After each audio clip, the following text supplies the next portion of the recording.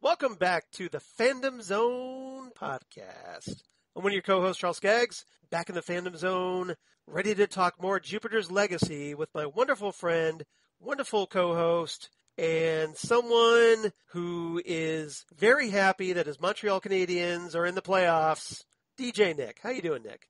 Hey, Charles, I'm doing very well, thank you. And yes, indeed, we kind of squeaked through there, and I guess we'll see how long it lasts. I'm obviously enjoying the ride while it lasts, but I guess we'll see how deep we get in. And other than that, doing very, very well. And how about yourself? Well, obviously, I'm going to have to start rooting for the Canadiens like we were talking about before we started recording because, well, my Columbus Blue Jackets suck, and they continue to suck. So at least yours are in. And if I, maybe if I root for the Canadiens, then, that at least gives me somebody to root for, right? So it gives me at least a reason to watch the playoffs now. Yes. One of the few people who doesn't root for the Toronto Maple Leafs. I mean, I appreciate that. Yeah. Well, somebody's got to be a contrarian, and then who better than me, right? That's right, exactly. I've got decades of experience with that. All right, so here in episode 218, Nick and I are going to be discussing what's the use, and please don't say that's about our podcast, right? Like, what's the use of this podcast? That's an episode title. Just leave it there. And Cover Her Face, which are the 5th and 6th episodes of Jupiter's Legacy that came out back on May 7th, 2021. Yep. And I'm very interested to talk about these with you because there's a lot going on now. We're kind of starting to see where the series is going, or at least where they want the series to go. But interestingly, at this halfway mark, there was a change in showrunner as a little behind-the-scenes stuff went on where Stephen DeKnight, I guess, had some quote-unquote creative differences. Right. That old standby.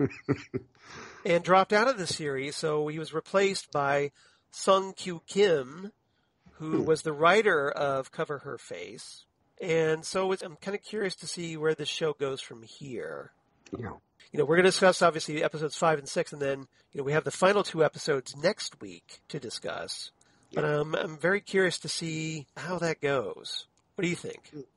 Well, it's true because to be honest, I don't see the storyline concluding with just this one season. I mean, I can see maybe the 1929 stuff to a certain extent, but also after that, there's so much more to explain. Yeah. And honestly, I don't see them doing it in 2 episodes. Seeing also the length of some of these episodes, I don't see them doing it. Not to mention, as I said, you are following 2 storylines. Right. Very closely, and you're constantly going between one and the other.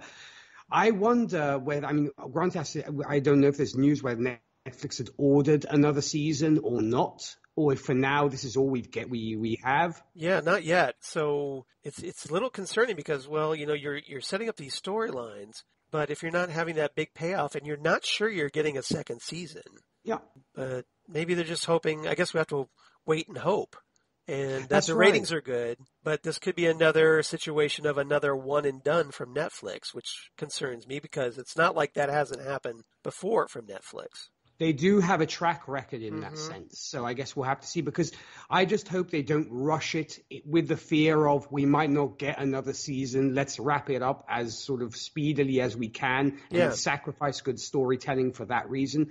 Hopefully that won't be the case because so far I'm really, really enjoying this. But I was just thinking to myself from the storytelling standpoint, how do you do it in 2 other episodes? I just don't see it happening. I think we'll probably end maybe on a cliffhanger. And just have to cross our fingers and hope we'll get a second season. Or they might wrap up. Because you're going to have to give precedence to one of the 2 storylines if you want to close it up properly. Because with the 1929 stuff and the current day, one of the 2 is going to have to give, I think, if you want to have something satisfying by the end. I could be wrong, but that's the way I'm kind of seeing it at this point. Well, from what I noticed, this Jupiter's Legacy was in Netflix's trending section. It was that it was one of their top 10 most viewed. Yeah. When that first week. So I'm guessing everybody just binged the thing at once because it was only 8 episodes, which is the kind of thing that Netflix I think likes. Well, that's their business model, I think. Right. Yes. Right. So hopefully for that week, it was enough to convince them, okay, maybe we'll go ahead and do another season of this. We can only hope. I mean, it went to number 1 over here in Italy as well. It's currently sitting at number 6, so it's still in the top 10, which is not bad. Okay. But it is good. That means at least it has some legs. Yeah. So here's hoping. I mean, I'm glad it's doing well overseas. So far, it seems so. That's an encouraging sign, because if it's doing good in other markets, they might be willing to pony up the budget to create a second season. I mean, I actually talked to a friend of mine over here the other day who'd actually seen the whole thing. He was one of the bingers. And he said he really, really enjoyed it. And this is a man who's never picked up a comic in his life. Really? I mean, he's a superhero movie and TV show fan, but he's never read a comic. I mean, he's a big fan of the MCU, big fan of the DCEU and all this kind of stuff. He said, I absolutely loved it. It was great. But yeah, as I said, he is a non-comic book reader, but he really enjoyed it. So I guess he was kind of like my soundboard, if you will, when it came to the show. I said, but he's somebody who appreciates superhero TV shows. That's right. So that's why I think he'd be one of the, one of the members of the audience that possibly Netflix is looking at, one of their target audience members. Well, let's hope so. Yeah, unfortunately, here in the States, Netflix isn't tracked ratings-wise like the networks are. Right, sure. So it's kind of hard to gauge about how well a show did. Exactly. All we can rely on is their own data that they're so reluctant to provide anyway.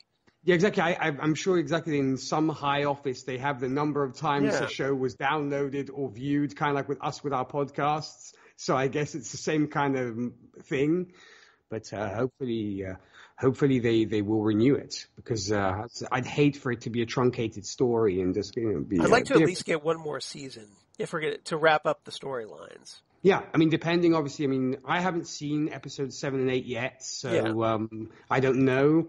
But yeah, it's still, regardless, I'd still want more, because it's a really, really well done show so far. Yeah, I think so. All right.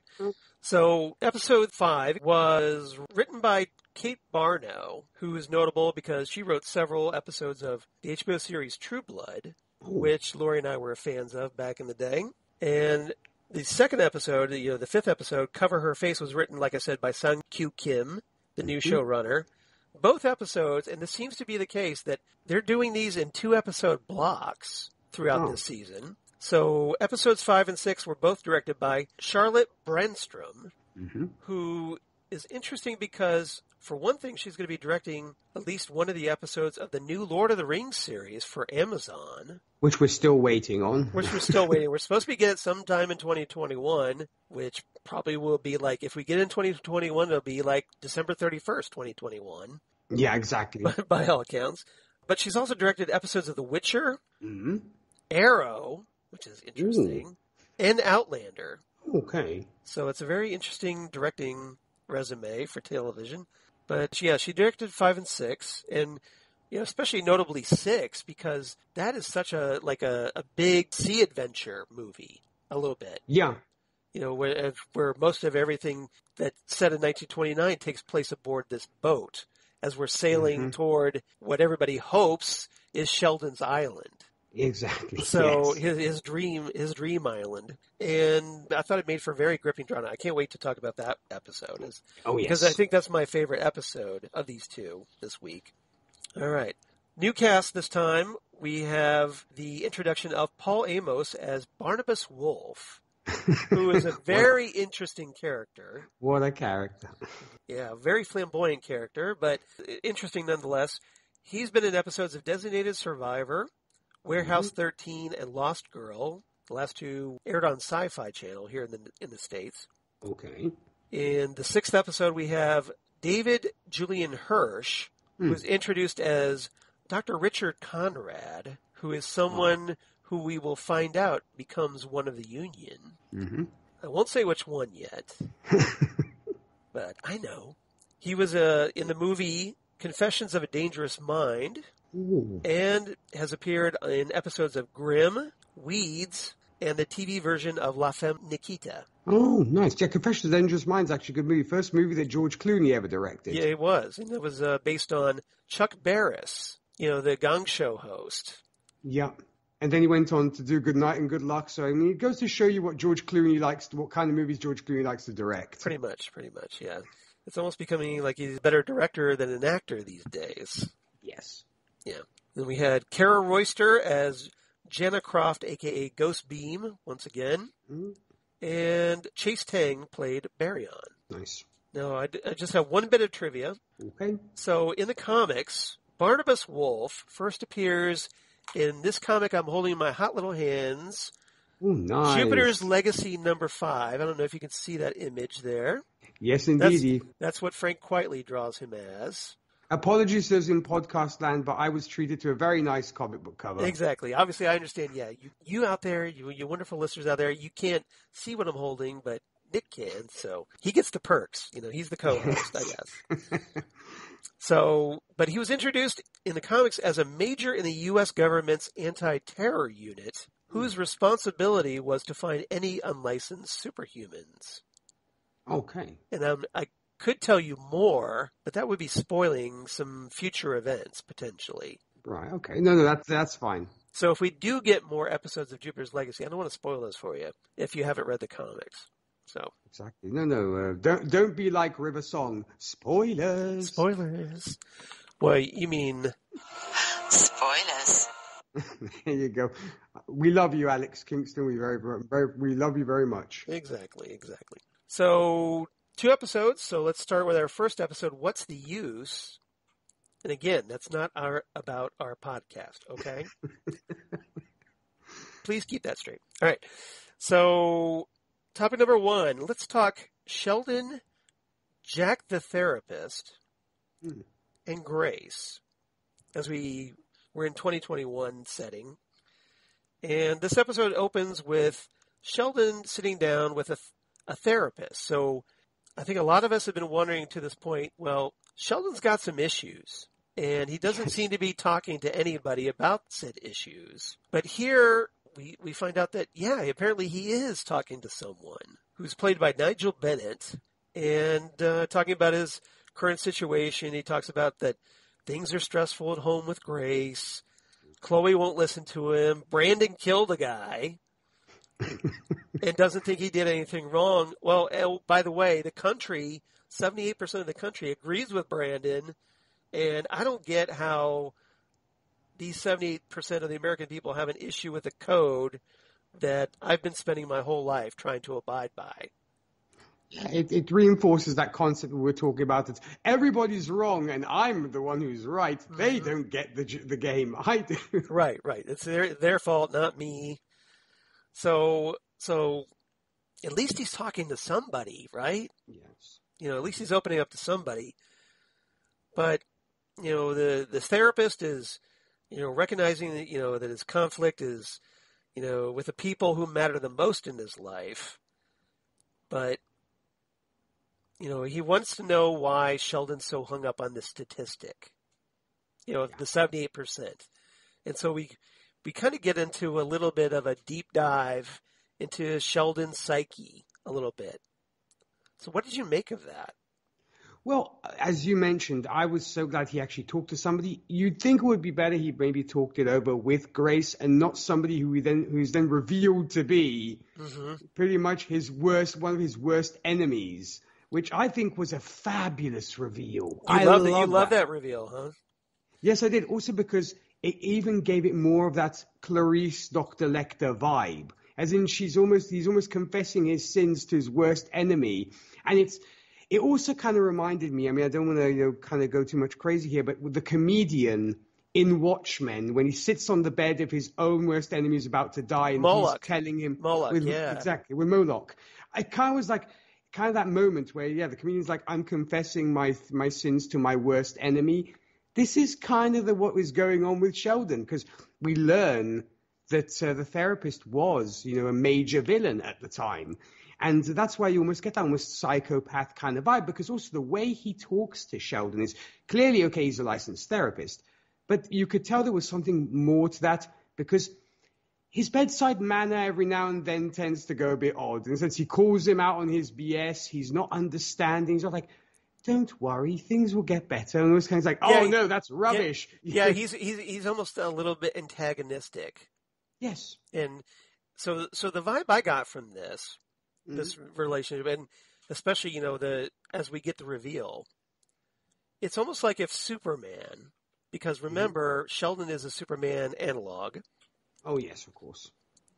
It's almost if Superman went to the prison where Lex Luthor was being kept, his and had a archenemy, talk with him. and talked with and opened up with him because he couldn't do that with Lois Lane. I love that comparison. I mean, maybe it's almost like who can maybe understand you more than a person you've been fighting for a large part of your life. But that's the dynamic I got here. Yeah. And, so it's like, the only person that best knows me is my archenemy. It's almost like if, like say if you had Batman feeling that he could only talk with the Joker. And that would make for such a great story, I think. I mean, they've hinted it in some places where Batman and Joker have actually a little sat hint down. about that in Batman the Killing Joke a little bit. Yeah. Right? Yeah, but just I think because with Batman's nature, he's not going to reveal too much about himself to the Joker. No, because he plays his cards too close to the vest. But Superman is generally more open, so he's more trusting than Batman. Definitely. Yeah. So Superman opening up to Luthor makes more sense, especially if you consider, like, if you go way back to like our friend Jesse Jackson does to the Silver Age comics, where of course that Lex Luthor and Superman used to be friends when they were both teens in Smallville before. Sure. Superboy accidentally caused Lex's hair to fall out, and then became enemies for life because Superboy made Lex bald. Exactly, and you hold that against Superman for the rest of your life. For the rest of his life, yeah. I'm going to kill people. I'm going to threaten the world because I lost my hair. Because you made my hair fall out. It's all your fault. Yeah. Yes. Okay. Talk about motivation. I mean, okay. Right. That's the way Silver Age comics were back in the 50s and 60s. So yeah. No, true. They didn't need much of a motivation to turn somebody into a villain. But no, you make a fabulous comparison there for sure. But I really, really love this exchange. Not to mention, I'm a big fan of psychological thrillers. So that's where I kind of I was geeking out a little bit on that because of the back and forth and the discussing and how animated it started to become after a while. Like you said, the therapist was becoming rather antagonistic, and I was really enjoying it. And the writing is very, very good in this too. Mm-hmm. Both actors do a fabulous job. And it almost seems like it makes you wonder the fact that at the end of the day, is Sheldon such a lonely man? Does he really feel that he's alone? Because maybe highlights his loneliness, that he can't even open to the woman that he loves more than anything else in the world, or his brother. He literally feels misunderstood, I think. And this, I think, stems back to when nobody believed him when he was going crazy, in inverted commas.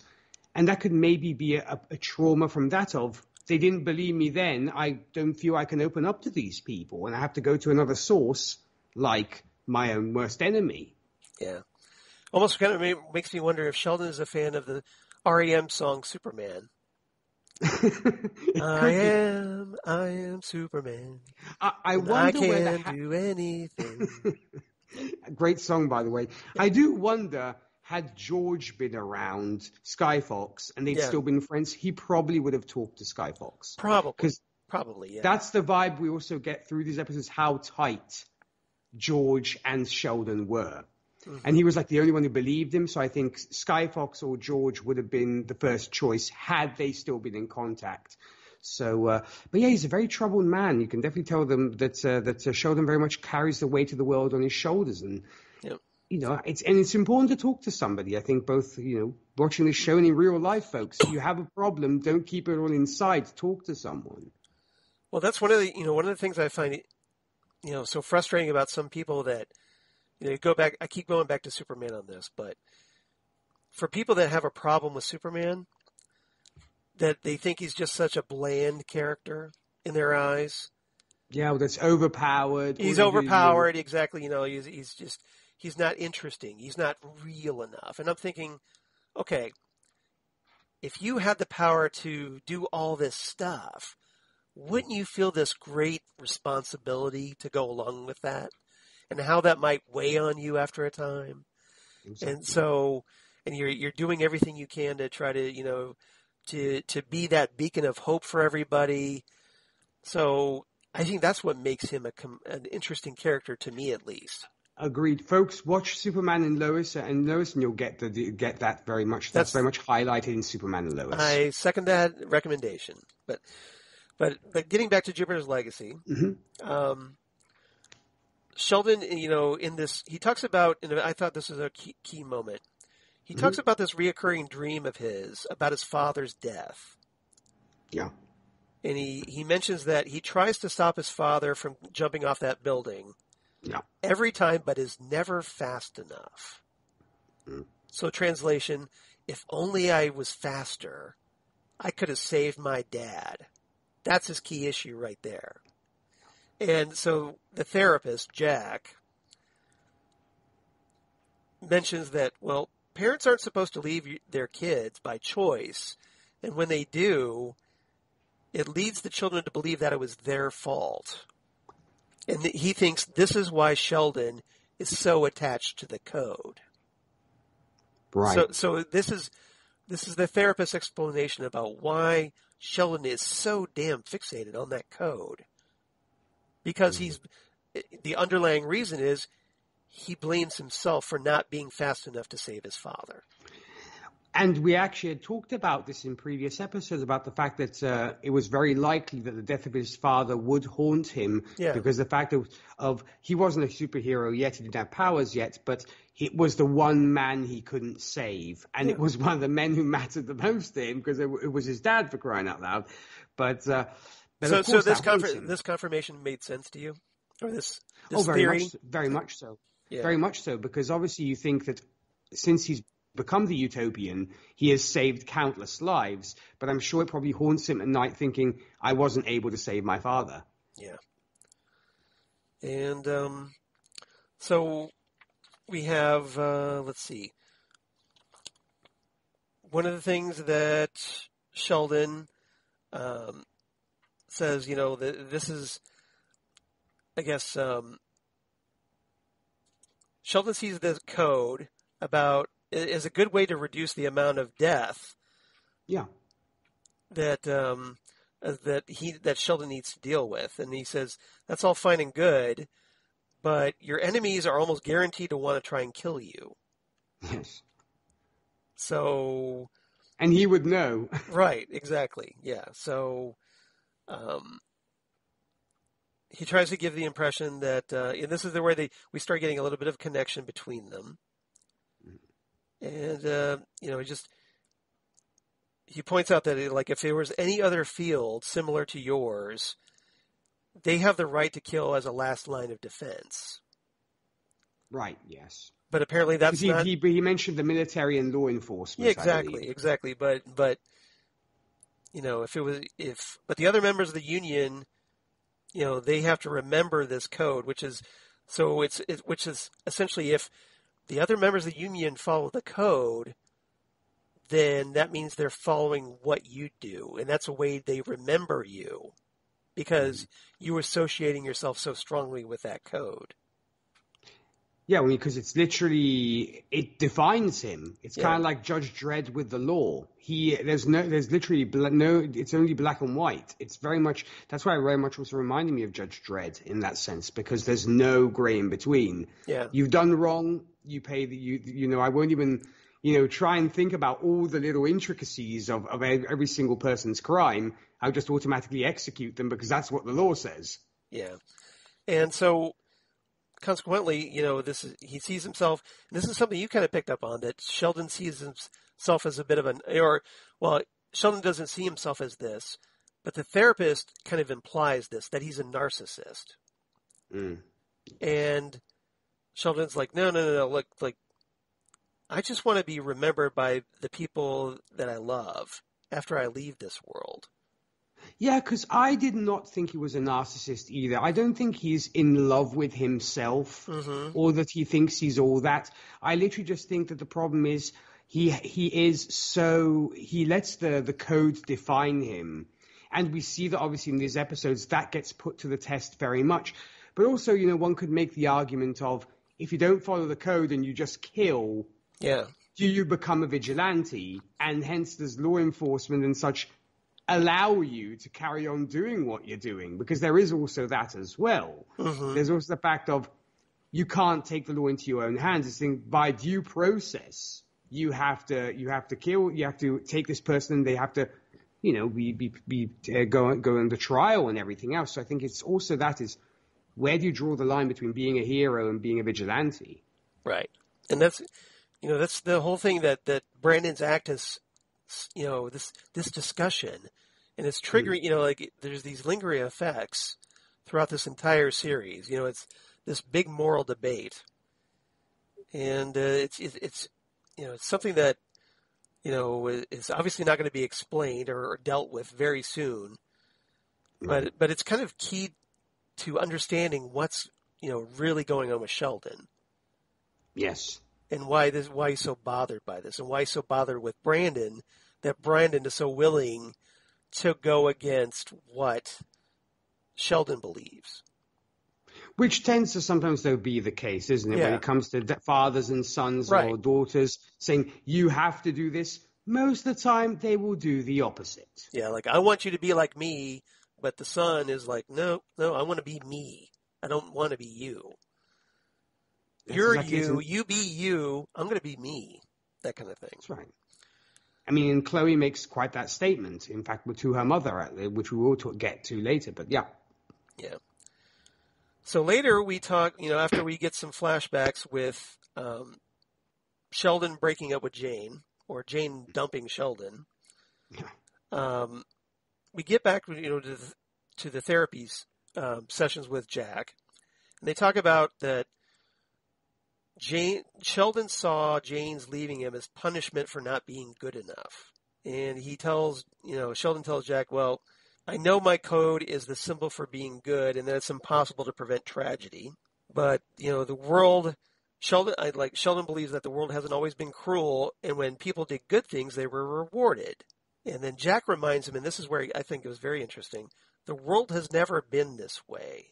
Exactly. I mean, that's why it's literally a utopia. It's an ideal. Right.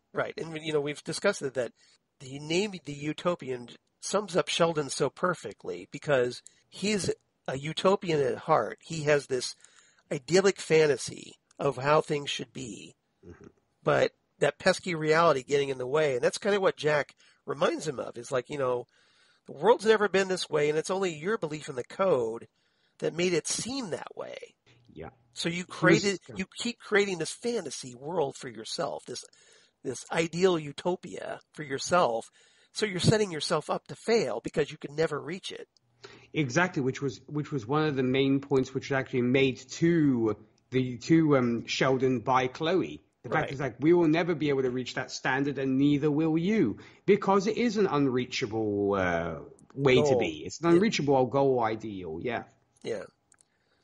So, and as a result, Jack feels that Sheldon has constructed this barrier from the horrible things that are out there. Like, the world is a horrible place, and here you are in your little fantasy land. And this is kind of something that I think Walter brought up. Mm-hmm. That when Walter was criticizing George, it's like, hey, you're just feeding his little delusions. That's right.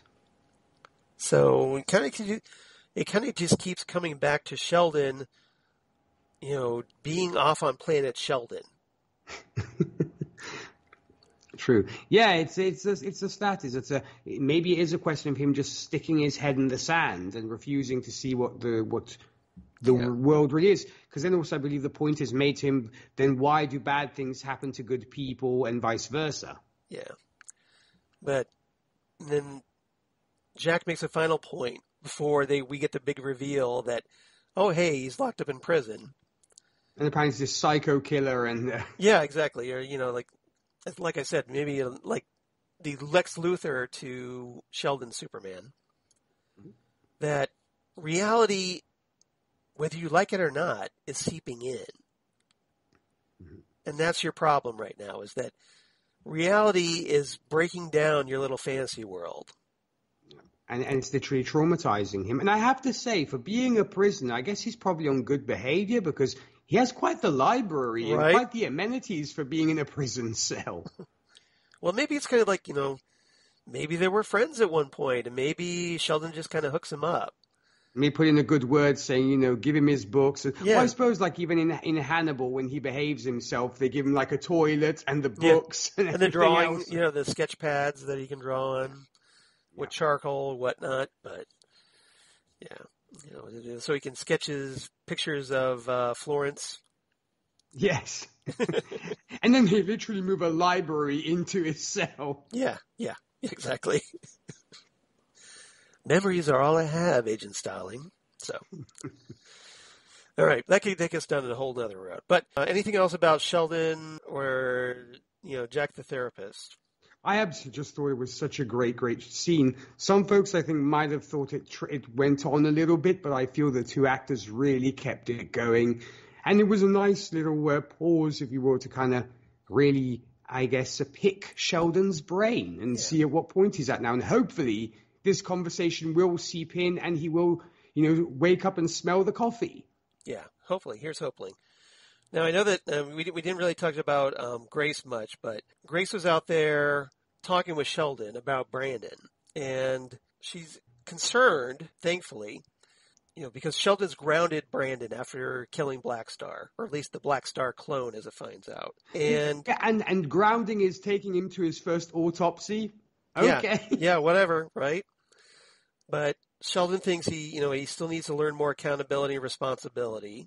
And Grace tries to get through to him, probably fails, but tries. Like, look, we're raising a superhero, but we're also raising a human being. So what did you make at least of Grace's attempt here?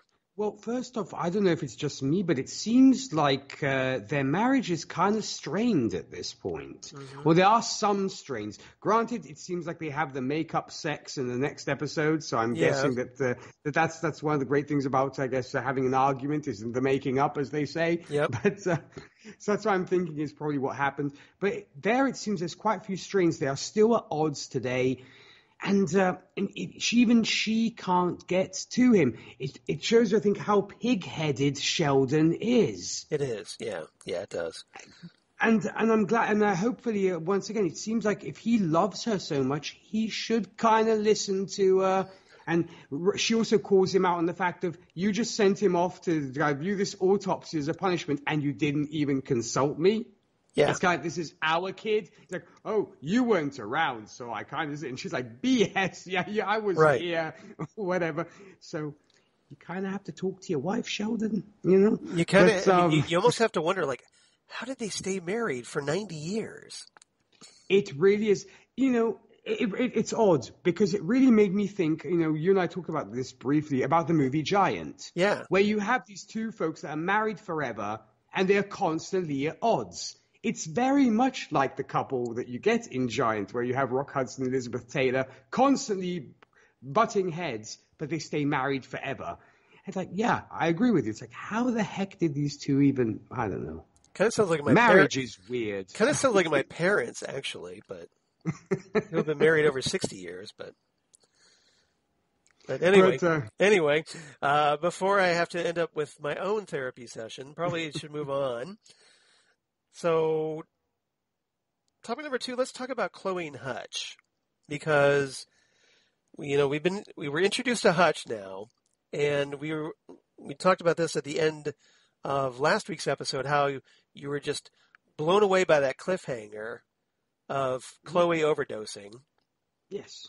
So you had to know what happened next, and of course, what happens next is she's in the hospital, but Hutch is there with her.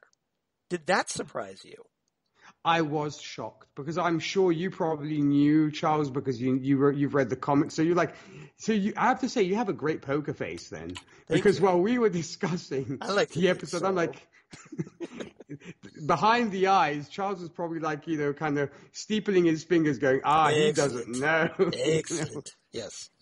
But yeah, I was blown away. I was like, what's he doing there? And then like 2 minutes later, they're having sex. I'm like, what is going on? So you did not see the two of them hooking up at all? No, I as Quicksilver would say, I did not see that coming. So, yep, but, yeah. Or you mean, as Quicksilver's future corpse said. Very nice. I see what you did there. Yeah. But But no, I was blown away. And it seems like apparently they've been having a relationship for quite a while. Right. From what we gather. Granted, I guess it must be a pretty open relationship, seeing as it seems like Chloe does tend to sleep around. So either she's very libertine in her ways in her amorous ways, or they have an open relationship. Or it could have just been like an occasional booty call. I suppose, and I guess Hutch is cool with that, I suppose, since he always is ending up in stripper clubs for some reason because he's looking for his dad. So I don't know what's up with that.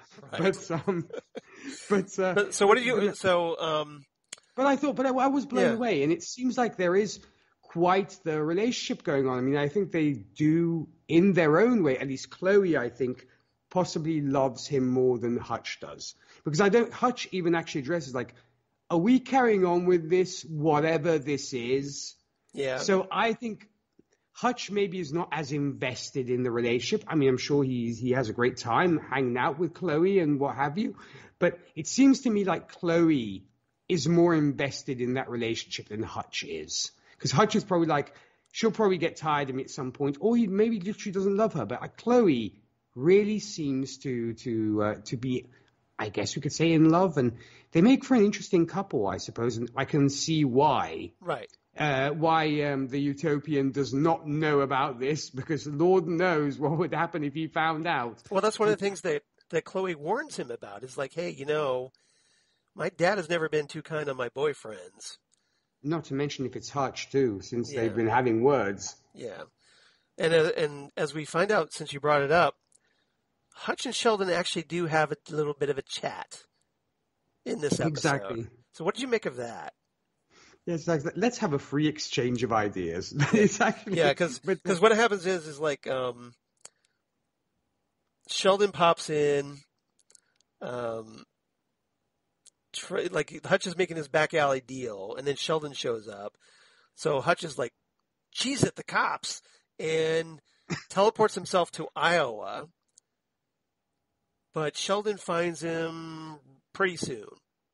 Yeah, and because first I think he does the typical superhero landing, and he's like, "We have to talk," and then Hutch disappears, and then apparently we find out that Sheldon has heat vision, because you see these kind of rays kind of following Hutch, and he's like, okay, I give, and so they start talking, and but and obviously we find out the whole deal is Sheldon is looking for Skyfox. Yes, Hutch's father.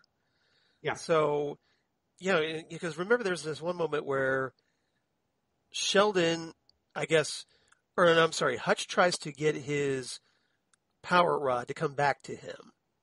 Yes. But Sheldon has it in his hand. Mm-hmm. But because Sheldon is Sheldon, he's able to keep it from leaving. Yeah, that's right. Like we see a little bit of a struggle, but he holds on to it. Because Hutch is like, "Come home," or something, or uses some phrase and it doesn't work. Or you see that it's the rod's trying to get away. Yeah, like it's trying to leave his hand. Yeah. But for whatever reason can't. So Sheldon actually says, "Look, I'm not here to get you. I'm here just to talk about your dad." So he gives the rod back. Yeah. To Hutch. But I thought it was interesting that apparently Sheldon can stop the power rod. Which I think tells you how powerful Sheldon must be. Right. And we've seen some hint of it, and there must be a reason why everybody lives in fear of the Utopian. Right. So he must literally be, like you said, the analog Superman. Even at this age, he's still insanely powerful. Yeah, I mean, it's kind of like Superman, who is considered one of the most powerful, if not the most powerful superhero in the DC universe. Yeah. So it stands to reason. And obviously the whole thing is, and I'm sure we'll get to it, is because they're looking for Skyfox because of what is found in the Black Star corpse. Yes. So and it's seemingly Hutch doesn't even know where his father is, and apparently the rod can't even take him to him, because apparently whenever he says "take me to my dad," he says, "I always end up in a strip club." So you think to yourself, either his dad literally does manage multiple strip clubs around the country, or he's in the adult industry at this point, or the rod's trying to do something. Well, I think what happens is that probably, I'm guessing, George probably put a fail-safe in the rod.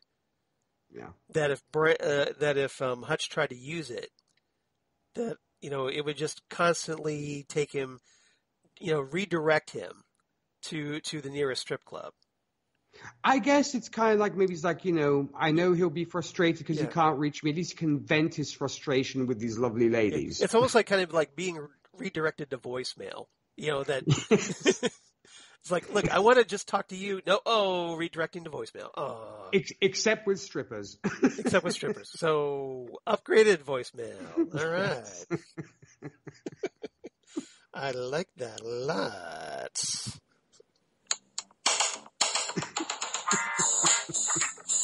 That's exactly it. Right. So I guess it's also George's wicked sense of humor as well. Yeah, I think so. Well, we know that George was quite the card, as we know. So, he thinks the power rod might be able to help them. Sheldon says this. But it turns out that, that, like you said, he goes up to a strip club, and then they have some choice words. Sheldon calls him son. Hutch doesn't take too kindly to that. And, he reminds Sheldon that, look, I'm not your son, I'm not anything like my father. And Sheldon comes back with, look, I looked away from everything that you've done out of respect for George because he was my friend. Mm-hmm. And all I need to know is, just let me know if George tries to reach out to you. Okay? Yeah.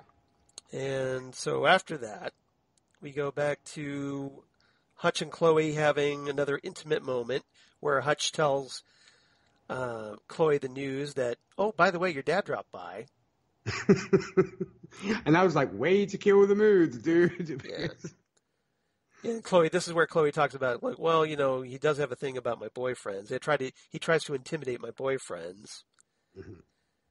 But, Hutch says, no, that wasn't the case. He was just looking for my dad. And he doesn't think that Sheldon even knows that they have a relationship. And if he did, I'm not scared of your dad. Yeah, which actually seems to be a turn on for her because she's getting dressed. Well, think about it. She says that. Well, think about it. Yeah. Remember, we talked about how Chloe has all these daddy issues. Yeah. And so if you're someone like Chloe, you want the exact guy who wants to be nothing like your father. Well, yeah, it's evident that she looks the opposite of her father. Yeah. We saw it with shall we say, the random encounter with the Nick of Time. Yeah. Who was like playing the guy who's like, screw the union, I'm empowered, but I don't believe in that stuff. What she do? She takes him to bed. Yeah. Same thing with Hutch. I think that they had actually just finished having sex and they were getting all dressed and he's like, oh, I'm not scared of your father. It's like, okay, let's go at this again. So. Right. And I do think it's kind of makes me laugh that the character is called Hutch, like a rabbit, and they are literally at it like rabbits. Oh, I see what you did there. That's funny. So I just thought of that because apparently she also compliments him on his sexual prowess. I just thought it was because his last name is Hutchence. Like his dad. I know, but it made me kind of think of the fact that they do tend to copulate like rabbits, and she apparently compliments him on his sexual, prowess. So I'm thinking, it works both ways. There you go. It's a win-win for everybody, right? Yes. Okay. Anything else about Chloe and Hutch you want to talk about? I do wonder where it will go. It seems like a curious relationship. I don't know why, but my thought is between the two, I think Hutch would be almost more prepared to drop her than she would him. But at the same time, he does care about her because, heck, he did take her to the hospital when he found that she'd overdosed, not to mention she had snorted product that he was supposed to give somebody else. Yeah. And he actually points that out to her. But then the subject is literally dropped. Because he's like, you finished something that wasn't yours. And that's pretty much the end of the discussion. Well, it's almost kind of like a Romeo and Juliet thing a little bit. Because she's from the hero side, he's from the villain side. Mm. And so you have like the son of a hero or the daughter of a hero and the son of a villain hooking up. Mm. Yeah, it is very much that kind of star-crossed lovers, I suppose. But I guess at the same time, I wonder how long Hutch would stick around. Well, that's a good question. I guess we'll find out. So exactly. And, it depends on how close, again, the TV show stays to the comic. We'll see. Right. No, very true. Okay. But yeah, so I guess we'll see. And I'm expecting the confrontation with Sheldon at some point because they're playing it up. There's going to be a confrontation. It's going to come out. Like, hey, Dad, I'm banging the son of Sky Fox. So. Yeah, exactly. Or the bathroom door opens and he comes out kind of wearing nothing. He's like, you. And then laser beams through the chest. Oh, suddenly maybe Sheldon decides to break his code. Shocker. There you go. Like, well, you wanted me to break the code, guys. Well, I just did. Get off my back. Because even Grace, I don't think even Grace knows who Chloe is dating. Well, we'll see. Because that's a discussion I think that comes up in the next episode. Okay. Yeah, because at that moment, Hutch is in the bathroom when Grace hovers by Chloe's window. So I guess how convenient that he is not in the room at that moment. Right. I mean, unless Grace has X-ray vision. Just saying. Okay. Nice. Just saying. All right. Topic number 3. Let's move on. Let's talk about Barnabas Wolfe and the Black Star clone. So we finally get back to the Black Star clone mystery after a couple episodes off. Yeah. And this is where Brandon is sent to check out the autopsy of the Black Star clone. Which is supposed to be his punishment, mind you. Right, exactly. So they're at the Union headquarters. Brandon's talking with his Uncle Walter once again. So these two obviously have a pretty good relationship by now. Once again. So while they're waiting for somebody else to arrive, so apparently Brandon doesn't like, and as we'll find out, probably has good reason.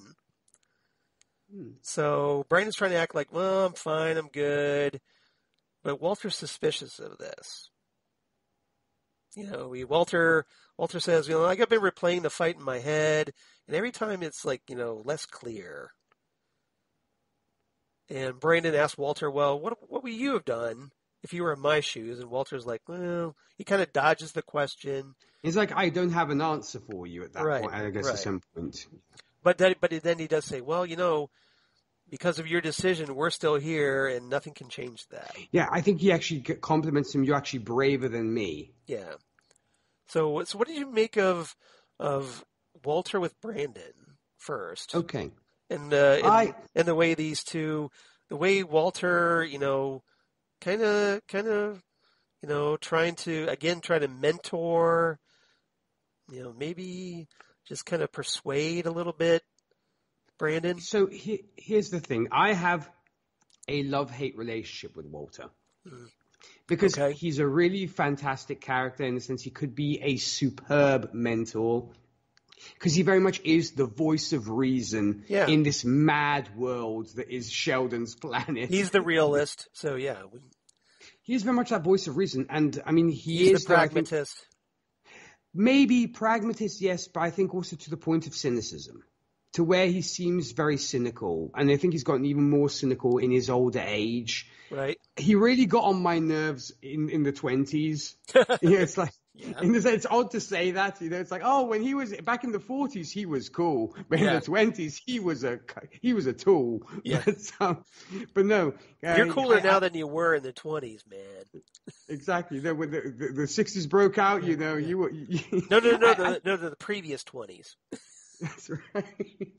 I actually think wasn't there a moment where there was that moment like, what's wrong with you, man? I thought you were cool. I think that actually came out at one point. But between Sheldon and you Walter, used to be cool, man. You used to be cool. Yeah. So, I mean, he is the pragmatist. He is the realist. And I think he would be the ideal mentor for Brandon. You do wonder, though, whether there is a hidden agenda. I guess maybe through comic book reading and superhero movie watching, superhero TV watching, you always wonder whether these folks are like, come with me, and this kind of thing. It's almost like you wonder where there's a hidden agenda because you really want to hope, please don't be a bad guy or don't be a creepy bad guy. Here's the question now. Do you think Walter has a hidden agenda? I don't know why, but look, I mean, this is a crazy theory. I wonder whether he actually knows where Skyfox is and is actually working with Skyfox. Ooh. I don't know. Is that one of your pet theories? It's one of my, it's right, it's exactly, it's my Kornacki board moment. There you go. Yes. All right, so let's go back to Nick Kornacki at the board. With his murder board, connecting the dots. And I don't know why, because there seems something. I don't know why. I kind of my sense is tingling. There's more to this man than meets the eye. I could be completely wrong, but I don't know why. I have Spider Nick's sense tingling. That's right. I don't know why. It might be the big reveal that he is actually in contact with Skyfox. He actually knows what is happening. Yeah. It's odd. It's very strange. I mean, and as I said, and I'm praying literally that he is not a bad guy and his intentions are not bad, and that he doesn't want to kind of bring Brandon over to the dark side or do something terrible to him. Yeah. Because he does constantly he wants to reassure him, but there's something, but almost bring him closer to him at the same time. It's an interesting dynamic, and once again, I really have to compliment the actors in this show. They are fabulous. They really, really, the writing's very good, and I think the actors are really, really selling it. Yeah, I think the casting was pretty solid in this one. Very much so. The first time it came out, when they first announced the cast, a couple years ago, I wasn't sure if they could pull this off, having read the comics, but I'm sold. I think they can. They think they've done a great job with the characters, and that's it's good writing, like you said, good acting, and it's paying off. Yeah, and I hope they will continue to pursue this relationship between Brandon and Walter, because it seems like the only kind of stable thing in Brandon's life right now, outside of this girlfriend who Grace does not seem to be a particular fan of. He almost sees her as like, who is this hussy with my son, kind of thing. So she's like, oh, you're here, kind of thing. It's like, what's this, yeah, exactly. Talking to my son. Well, here's hoping Uncle Walt doesn't, betray everybody's trust. So we'll see. That's why. Fingers crossed, right? Yeah. Right. I hope I'm wrong. Well, we'll see. Well, hopefully you're right. I mean, hopefully you're wrong. Whoops. All right. So Barnabas Wolfe shows up. Oh, yes. And in a very flamboyant entrance, very eccentric. There's your narcissist. That's the narcissist, ladies and gentlemen. Yes, exactly. So Barnabas Wolfe alludes to the idea. Apparently he's like an ally of the Union. I don't think he's in the Union, but he seems to be someone who they know. So they're bringing him. Consultant. He's a consultant. That's a great term for this. Yes, they're bringing him in to look at the corpse, and apparently he alludes to the idea that he and Grace, I guess. No, I'm sorry. That they bring him to the autopsy room where Fitz and Petra are, and Fitz explains that the clone has identical armor to Black Star and that it's fused with the underlying tissue. Yeah. Which is kind of interesting. It's like it's connected. So it's literally like attached to his skin. Yeah, exactly. It's bonded. Yeah, exactly. Mm-hmm. So there's no way to get the armor off without peeling his skin off. Mm-hmm. And Barnabas is like, "Oh, is that only the problem?" So Barnabas uses his power to slowly separate the armor. So it's like ripping the Band-Aid off slowly instead of just ripping it off. And so it looks very painful, even though the guy is dead. There's no reason it shouldn't be. Notice how the camera lingers on the armor, the gruesome, and the pieces of skin. Yeah, the gruesome elements, right? Really tries to make you feel that a little bit. Even though, like I said, the guy's dead, so it doesn't matter. It's just a body. So this allows Fitz and Petra to continue with the autopsy. And while they're trying to remove the liver, Fitz realizes there's something else inside the body. Mm-hmm. A puzzle ball of sorts. So Barnabas examines it, and when he, does his little, Rubik's Cube like manipulation. Yeah, he's there doing his jiggery pokery. Jiggery pokery, great word. And he unlocks the puzzle box, and out pops a puzzle ball. Excuse me. And he unlocks he brings out a pocket watch. Now, where have we seen that pocket watch before? Oh, it's just the one that belonged to Sheldon and Walter's father. That's right. So, obviously someone is sending a message. Exactly. And there you're like, the plot thickens because evidently whoever this is knows these people very well and very intimately. Right. So, what did you make of that? Well, here's the curious thing, because I'm not sure whether it's actually Walter who says, this seems like the doings of Skyfox or of George, because he always loved a puzzle. Yeah. Not to mention that obviously at this point they are at odds, and he is literally a villain at this point, and nobody knows where Skyfox is, which of course then sends Sheldon off on the hunt for Skyfox and everything we mentioned earlier. So, I mean, I was blown away. I was like, wow, I really like this. This is a nice reveal, when you went after Barnabas has done his... And it makes sense because Skyfox, we know, George was really good at puzzles. He was the one that figured out what Sheldon was trying to do back in the 1929 with, scribbling all those circles around and all that. He pieced those together. So it confirms what you were saying about him being the Batman analog. Right. Because like the world's greatest detective, just like Batman is. Yeah. That's literally George's thing. That's his superpower almost, right? Yeah. His superpower is to be Batman. In that regard. Exactly. No, but I mean, I like the fact that said that you immediately get, it could be Skyfox. I mean, I'm trying to recall whether it's Walter who comes out with that theory, because as I said, it could play into the grander scheme of things of Walter's trying to throw people off the scent if he does have more to do with it. Okay, so if he does. So that was my next question, but I think you kind of answered it already. That you kind of feel that if Walter is up to no good, like you're being concerned about, do you think he was trying to put the blame on Skyfox?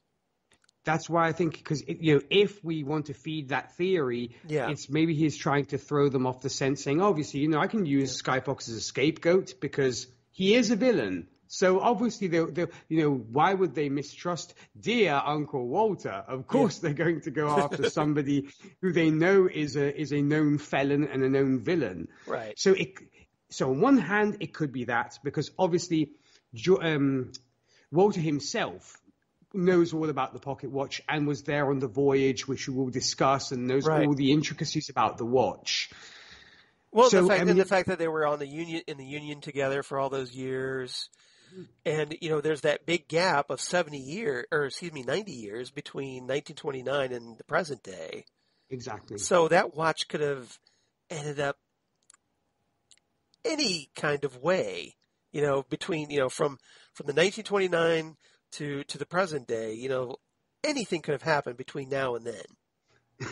It's like the watch in Pulp Fiction. Right. Butcher's watch. Butcher's watch. Father's watch. Yes. Well, we won't talk about where that watch might have been placed. Yes, exactly. That watch has seen some interesting places. Especially if Christopher Walken is involved. Mm-hmm. Just saying. Okay. Yes. But no, but that aside, it does pose quite the puzzler. And at this point, I am so hungering for Skyfox to actually show up because, one, I really enjoyed the actor in the 20s. Secondly, I really want to see what George is like these days. And I hope I'm assuming Sheldon will eventually find him. Right. But and of course everybody's like, what's George trying to say with this watch? What's the message he's trying to? And everybody now is trying to see if there's a riddle, if you will, that Skyfox in inverted commas has sent them. Yeah, exactly. But I agree with you. I love the fact that they're building up. They're trying to make you anticipate and want to see Skyfox. They're building him up. Oh, yes. for his return, because you know it's coming. The question is when. And in the meantime, though, so what was your reaction to Barnabas Wolfe? This is a character who I think we probably will see again at some point. So what did you make of his introduction? I am a magic geek, big time. So, I mean, obviously, big fan of the Harry Potter franchise, big fan of any magical characters we have in comics, big Constantine fan like yourself. So he reminded me a little bit of the Wizard from Stargirl. Okay. If you will. Because without the southern accent, he's the British version of the Wizard almost. All right. Because he has that kind of flamboyancy. You can tell that there is maybe some animosity because he maybe was vying. The Wizard or the Gambler? The Gambler, pardon me. The Gambler. That's right. That's what I was trying to figure out who you're thinking. No, exactly. I got my wires crossed there. That's okay. That's all right. I just want to clarify. Yeah. It's probably been way too long since I've seen Stargirl. Time to watch Stargirl again. New season coming up. Exactly. Time for a rewatch. Exactly. So yeah, I wonder whether there was some animosity because he seems to be vying for Grace's affections as well as an ambulance passes by. All right. Must be Sky Fox. No. Exactly. But no, because he kind of does kind of flirt with her a little bit. He's like, "Oh, I don't like that color," and he puts her in red. And Grace is like, you be thankful I like this color, because apparently she sees him. He's a little bit slimy. He's a little bit oily. Well, he's a little touchy-feely, and he's kind of hinting, hey, we might have hooked up if Sheldon hadn't got to you first. Yeah, and you could have called me daddy. Yeah. But I would think that if someone, changed my dress without my permission, if I was Grace. Right. That, I'd be pretty perturbed by that. Look, so, you're doing this against my will. It's like, no. Yes. And he's kind of acting like, well, if I could do whatever I want with you, almost like you're my toy.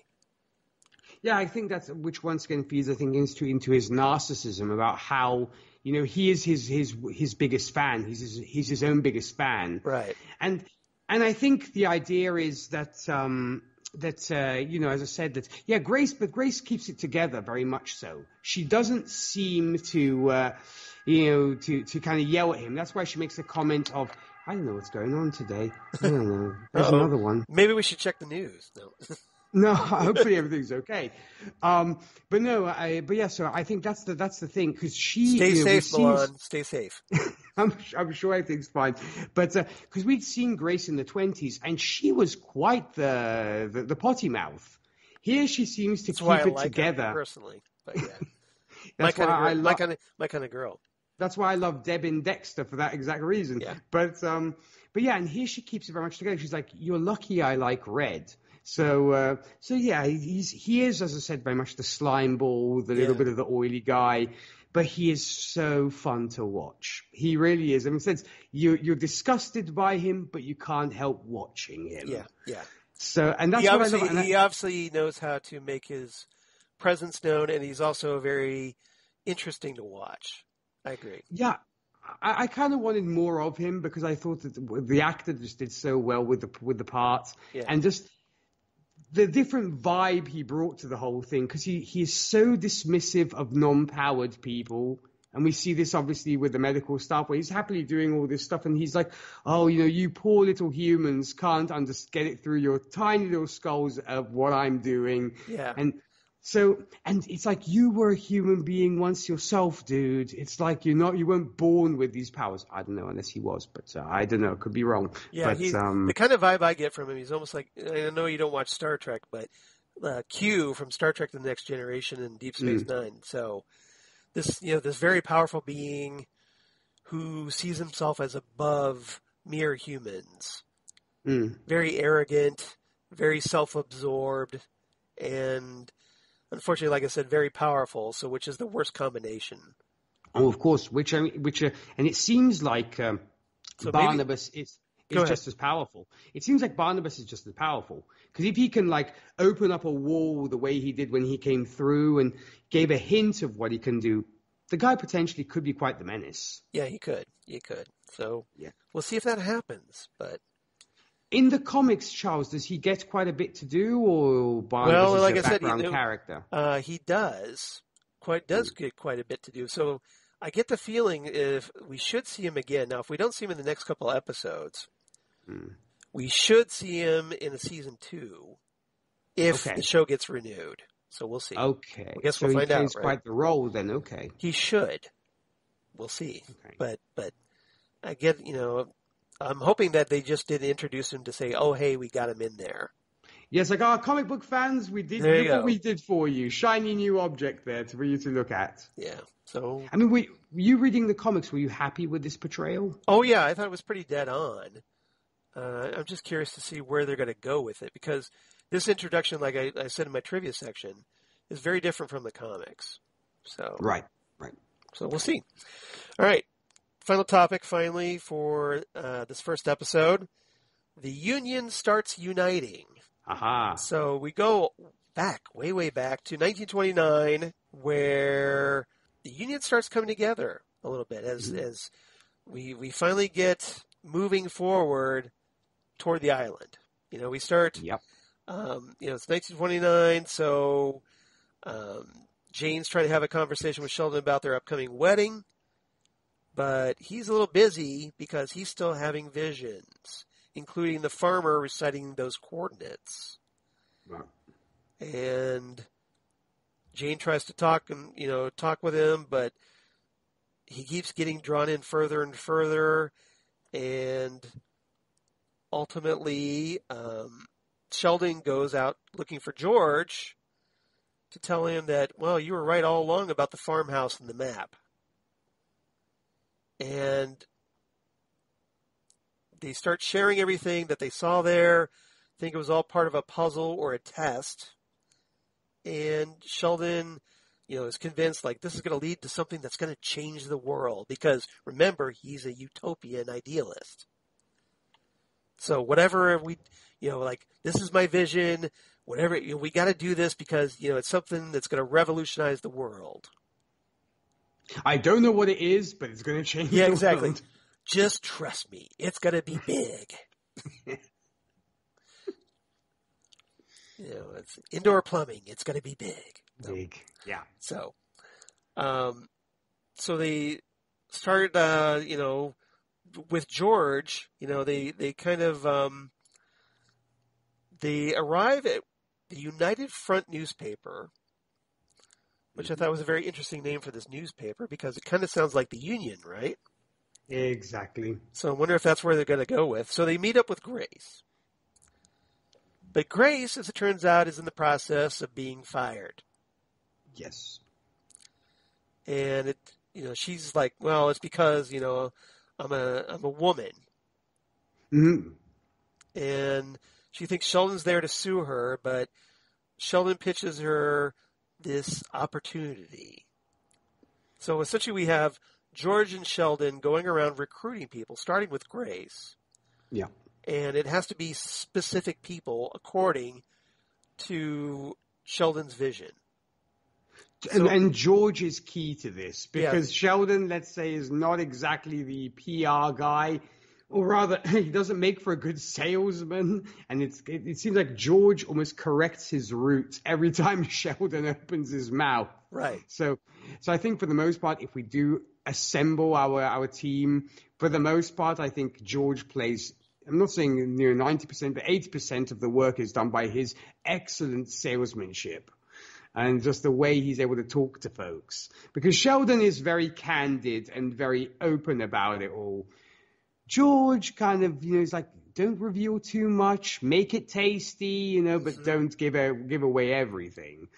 So, and they work so well together. It was just such a fun, it was like the odd couple on, going off to do stuff. Well, it seemed very odd, like you said, it's like an odd couple relationship where George is the calm, rational one who, like you said, knows how to sell this. Sheldon is this crazed dreamer and who, we're not entirely sure, like he knows what he's talking about, right? So, but it almost to me, it almost feels like if if Sheldon hadn't gone to George, this whole thing never would have happened. Oh no, He had to start with George first because George helped convince the others to come on board. And not to mention, George was the only one who believed him. Right. Which really strengthens, I think, shows you how deep, as I mentioned earlier, their bond runs. Right. Because when everybody else was saying, you're totally off your nuts, you're totally crazy, pay no heed to my mad brother. Yeah.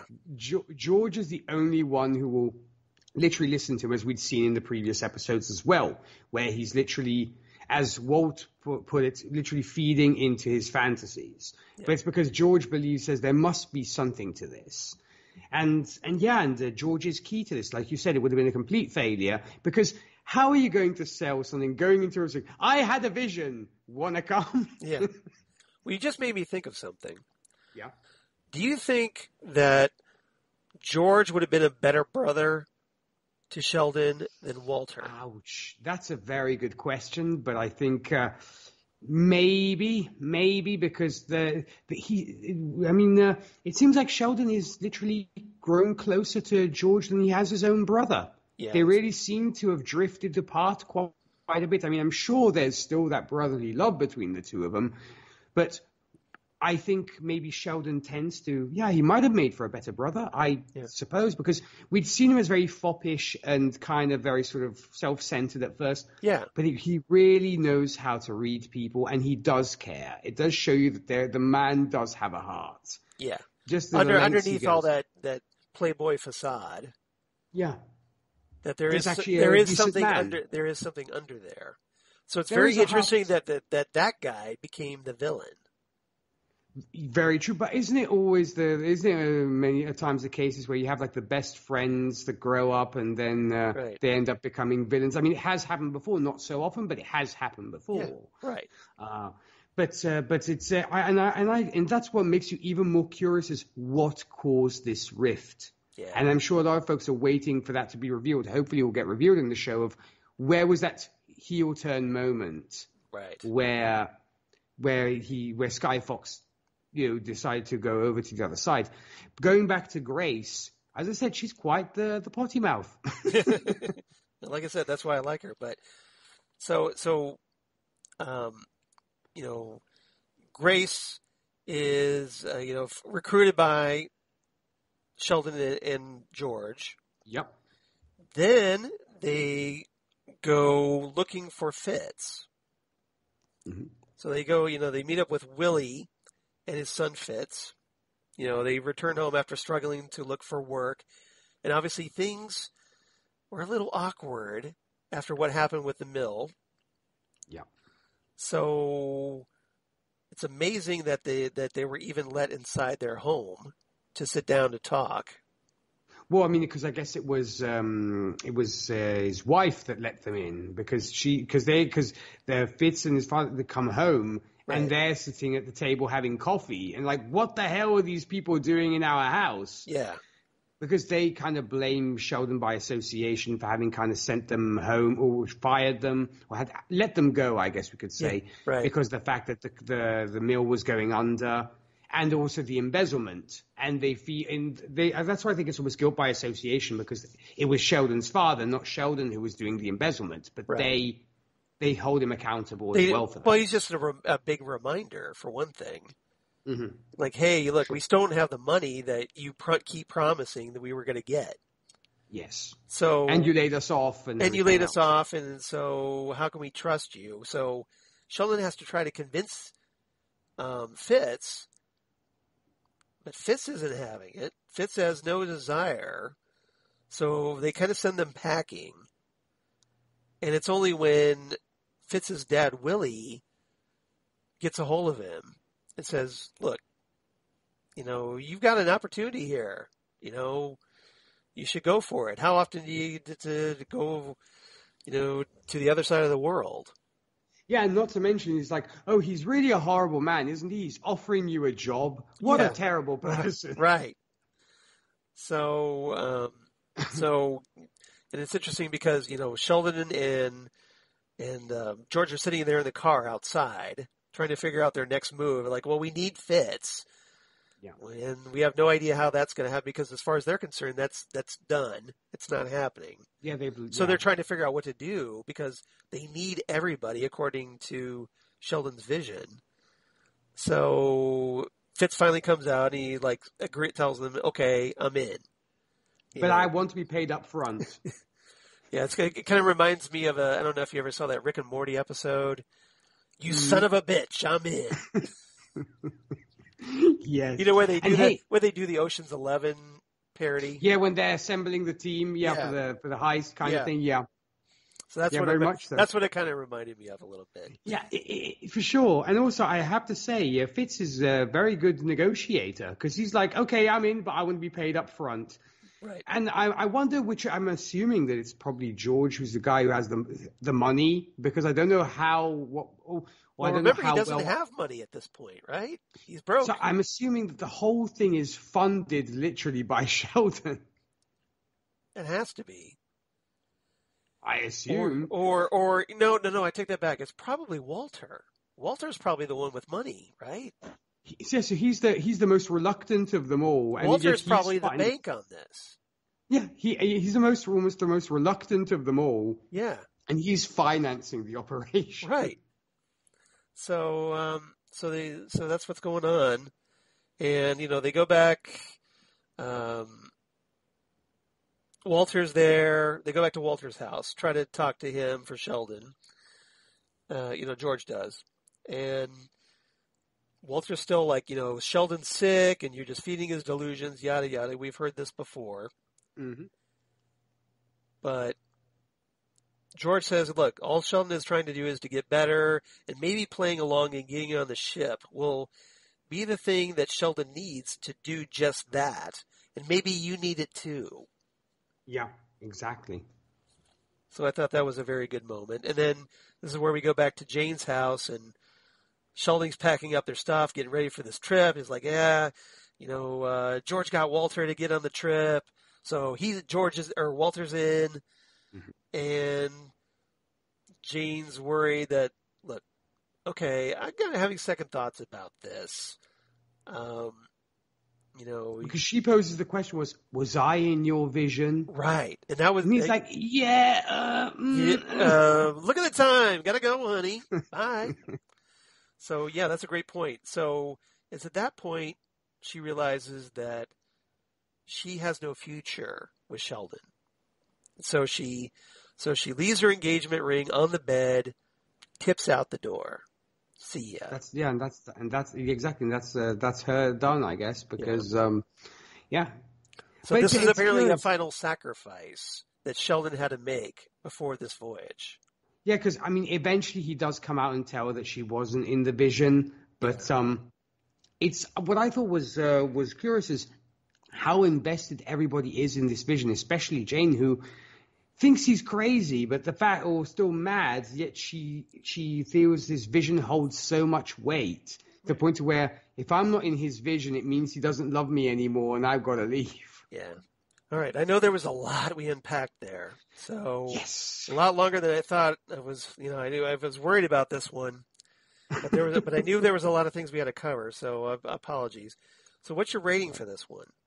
I'm going to give this 8 out of 10 hidden watches. Okay, that's good. Well, then I'm going to give this one. I actually like this a little bit more. I like this 8.5. I'll go with fancy walking canes. Nice. All right. I was going to go with pocket watches pulled from a Black Star clone, but I had a feeling you might go with pocket watches, so I had a backup. Yeah. All right. Let's move on. The next episode, Cover Her Face, the 6th episode of Jupiter's Legacy. Mm-hmm. This one only has 3 topics, so hopefully we'll get through this a little quicker. Topic number 1, let's talk about Grace, Chloe, and Hutch. So Grace, we find out that she and Hutch are about to... I guess Chloe and Hutch are about to have their own intimate moment, but Hutch is like, I gotta go to the bathroom. Yeah. So Chloe, she's kind of like waiting for Hutch, and realizes her mother's outside the window checking on her because she's not answering her phone. Yeah, and then she'd heard from Jana that she'd been in hospital. Yeah, exactly. You bring up a good point because, remember, nobody had called Grace or anybody in the family, Sheldon or anybody, to let them know that Chloe was in the hospital. So, but because Jana told Grace decides, well, I need to check on my daughter, understandably, right? Yeah. Yeah, because Jana's like, is Chloe doing okay? Is she still in hospital? And Grace's like, wait, what? Yeah. But apparently finds out that, they're no longer in the hospital. So she swings by her place. And they have a little conversation. Yeah, Grace wants to know why Chloe didn't tell her she was in the hospital. And she asks if it had something to do with Hutch. So she does know, I think. Yes. That they're seeing each other. Or at least she has an inkling that there's something going on, yeah. Because she reminds Chloe, well, you know who he is, who he's the son of. And Chloe shoots back, well, Hutch isn't like his father, just like I'm not my father. Yes, exactly. And Grace says, well, you're an adult. You can make your own choices. She tries to go farther, but Chloe's like, I know you're going to just give me a lecture. Yeah, the fact is, this reflects on the whole family, and what you do reflects on the entire family, yeah. Right. So essentially, Chloe asks her mom if you ever had any thoughts about, your own instead of just constantly siding with Dad. Mm. And, which is exactly the same thing Sheldon said to Chloe, or, as Chloe said to Sheldon, the last time they spoke.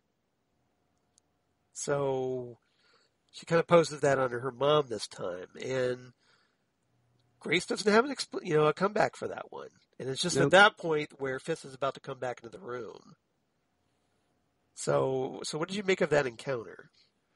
Well, I think it's the prelude to the little journey that Grace goes on in this episode where her faith in the code is shaken, to say the least. Yeah. And I think that she'll probably have to re-examine everything that she believes once, this episode comes to a close and what ensues in that. Because I suppose it might be just a case of, kind of stand by your man, if you will, to use a Tammy Wynette reference. Right. That's how or what a Blues Grace Brothers wants. Reference. I'll just put that out there. Yeah, exactly. Depending, I suppose, Stand which version. by your man. That's right. Whether you're a fan of the Jake and Elwood version or the Tammy Wynette version, that's it's up to you, folks. Yep.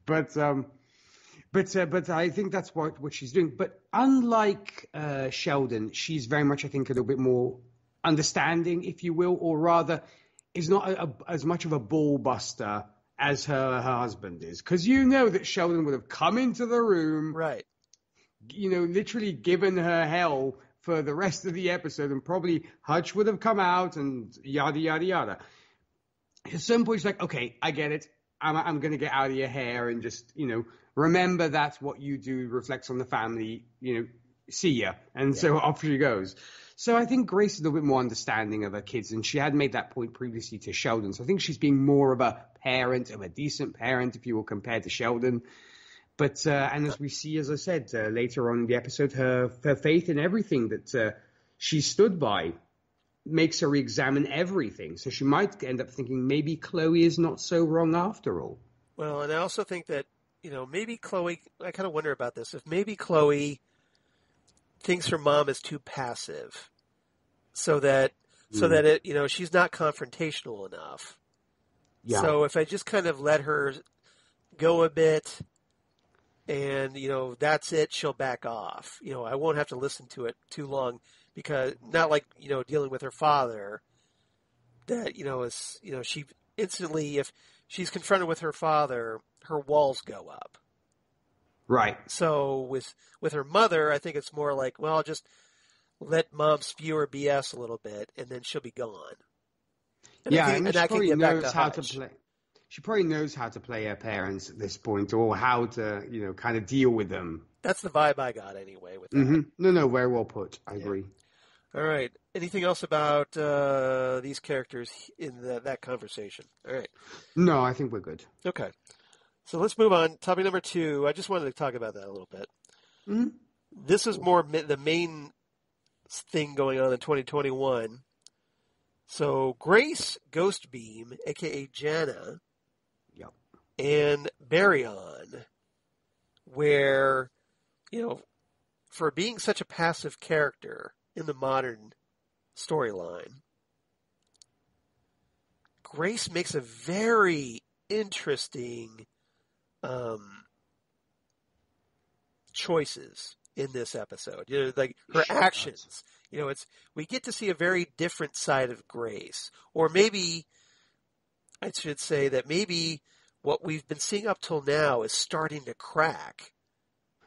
And, Grace is looking at things a little differently now, especially after what happened with Brandon and the way Sheldon has reacted to him and a bunch of other factors that, like with Chloe accusing her of siding with her father all the time and just a lot of other things. So I want to get your thoughts on what we see in this episode is that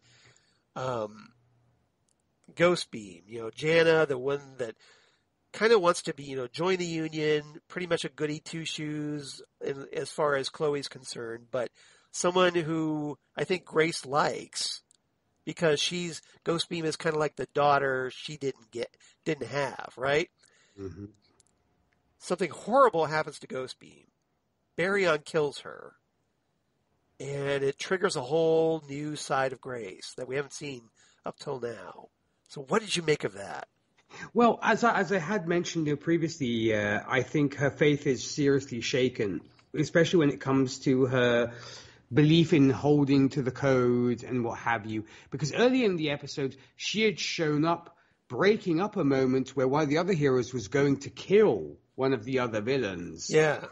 And she's like, that is not how we do things. And she kind of literally gave them the talk, if you will, saying, you don't do that. That is not the way the Union acts. And she flies off again.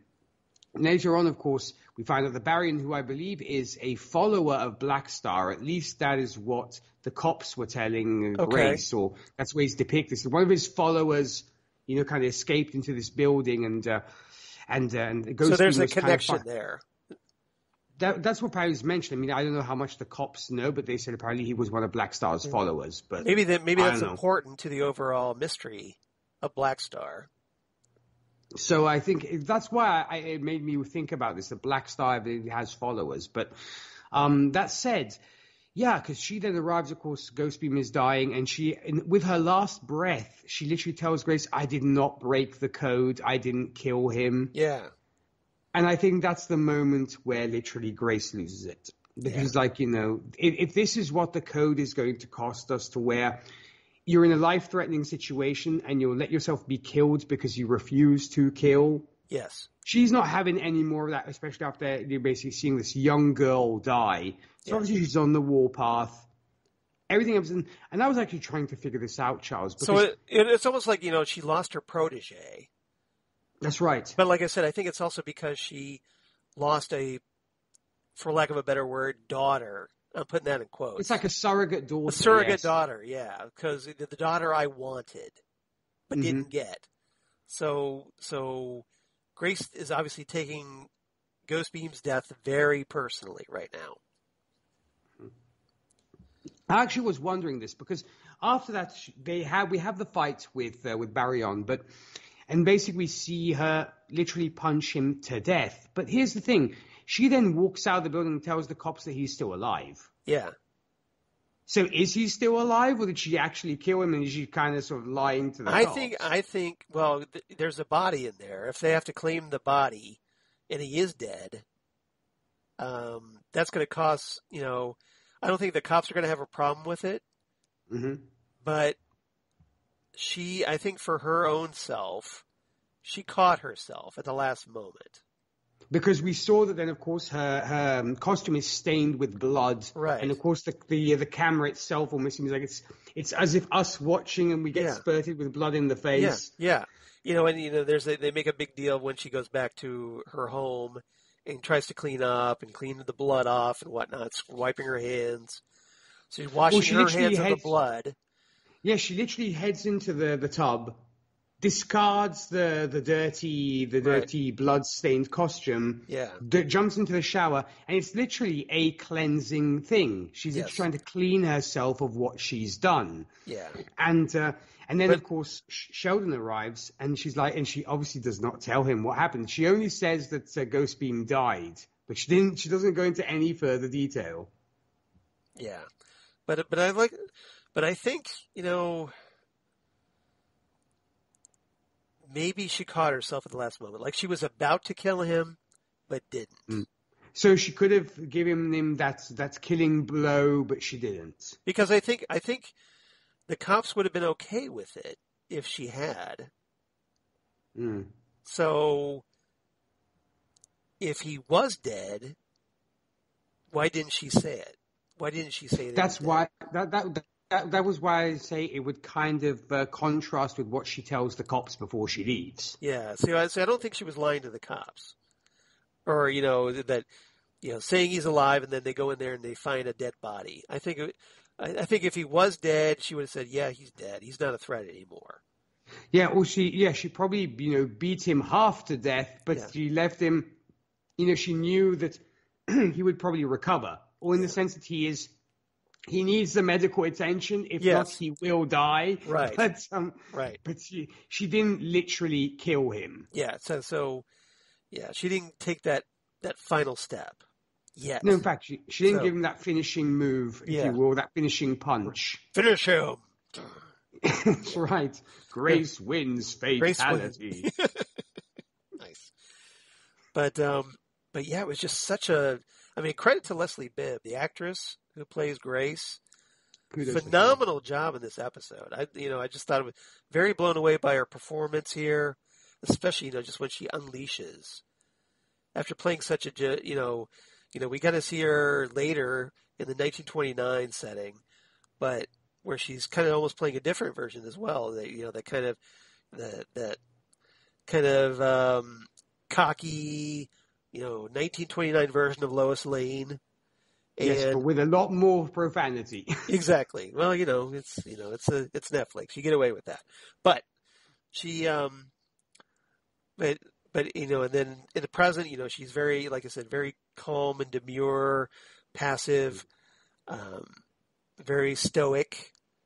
But here she just unleashes, and it's just such a stark contrast, and I know I was very impressed by the range there. Oh, you and me both. I think it was almost like pent-up anger and frustration, because maybe she's been confronted in other situations. She's been a superhero for a long, long time. Yeah, she has. So you think to yourself, how many times has she had that temptation, in inverted commas, of literally killing these horrible people, but has always held back? And it's almost that... You continue to hold back, you get to the point where you literally, like a pressure cooker, you explode. Yeah, and that's probably what happened here is because, she's tried to get Sheldon to listen to reason about Brandon. That's not working. She's tried to connect with Chloe. That's not working either. And now her protege has died. So let's say wasn't a good day at the beach for Grace. No, not at all. So... It's just all these factors, everything building up, like you said, like a pressure cooker, and now here we are. And it's going to be very interesting to see where Grace goes forward, I think. Very much so, and whether this will put a further strain on the relationship with Sheldon. Yeah, because, she's trying to, now she has a secret. Like, she lost it with Barry on. Didn't kill him, as far as we know, but... almost did. So, one, what's going to happen if Sheldon finds out what Grace did? And two, what's going to happen when Sheldon finds out that Grace kept a secret?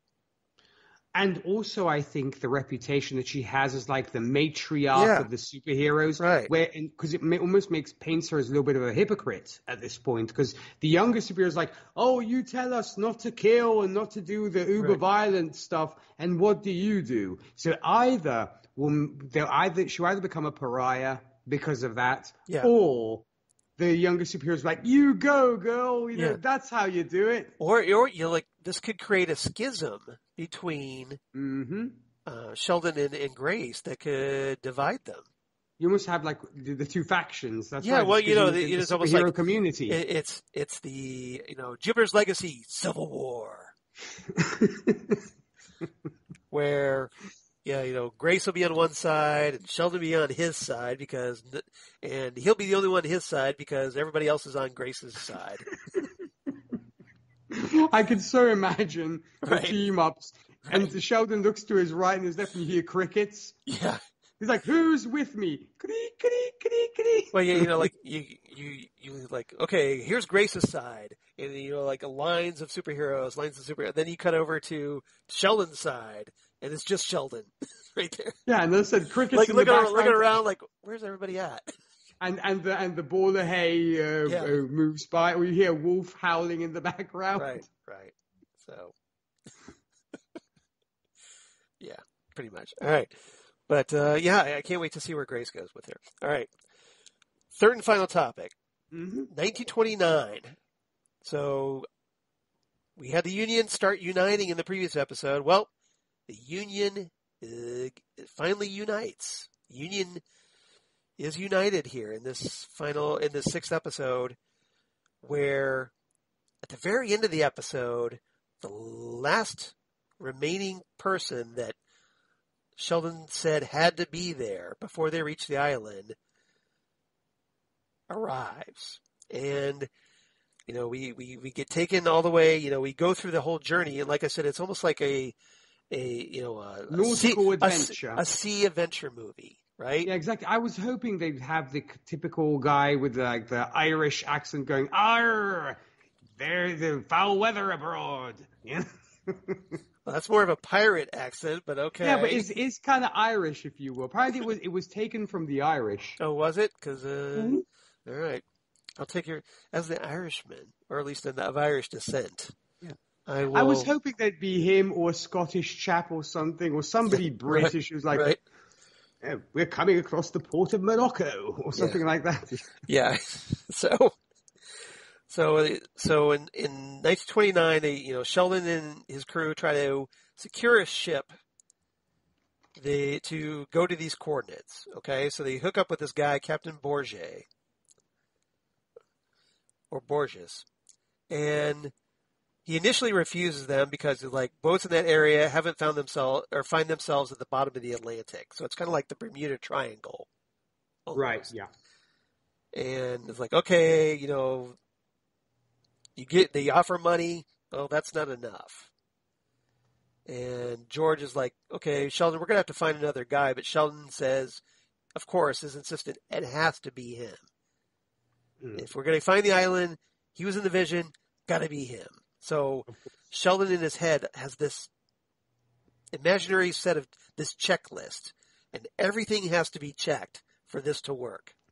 OCD much? A little bit. So if like one component isn't in this vision, or from the vision isn't checked, it's all for nothing. Yeah. But somehow this is through Sheldon's tenacity. He's hoping that this will happen. So they figure out a way. Walter offers some money on top of that. Yeah. It's like more money. Okay, what's going to make you do this? More money. Okay.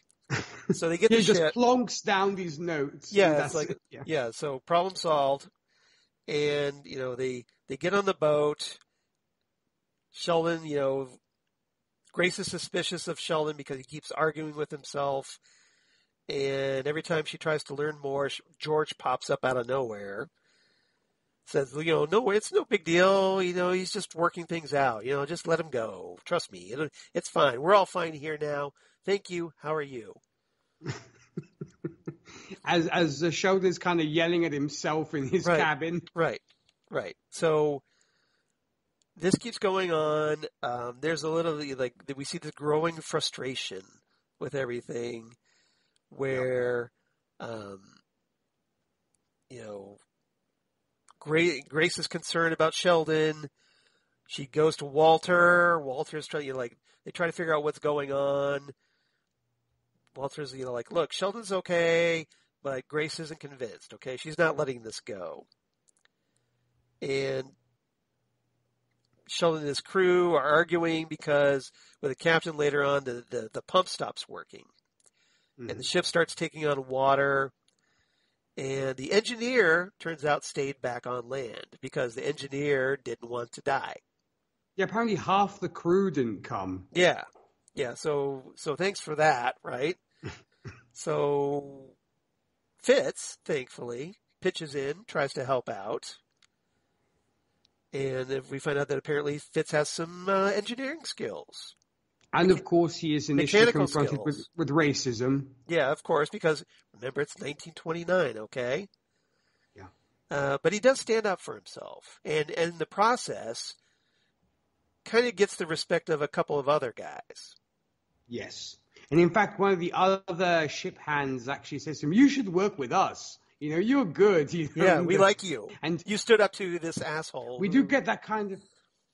He was in charge. Yeah, exactly. This racist, bigoted guy. Yeah. And yeah, it's because I think we do always get that moment of social commentary. We had it with Grace on how women are perceived, and sadly to this day it still happens, folks. Just like unfortunately with Fitz's case, this stuff still does happen, where people are just as racist and awful and bigoted.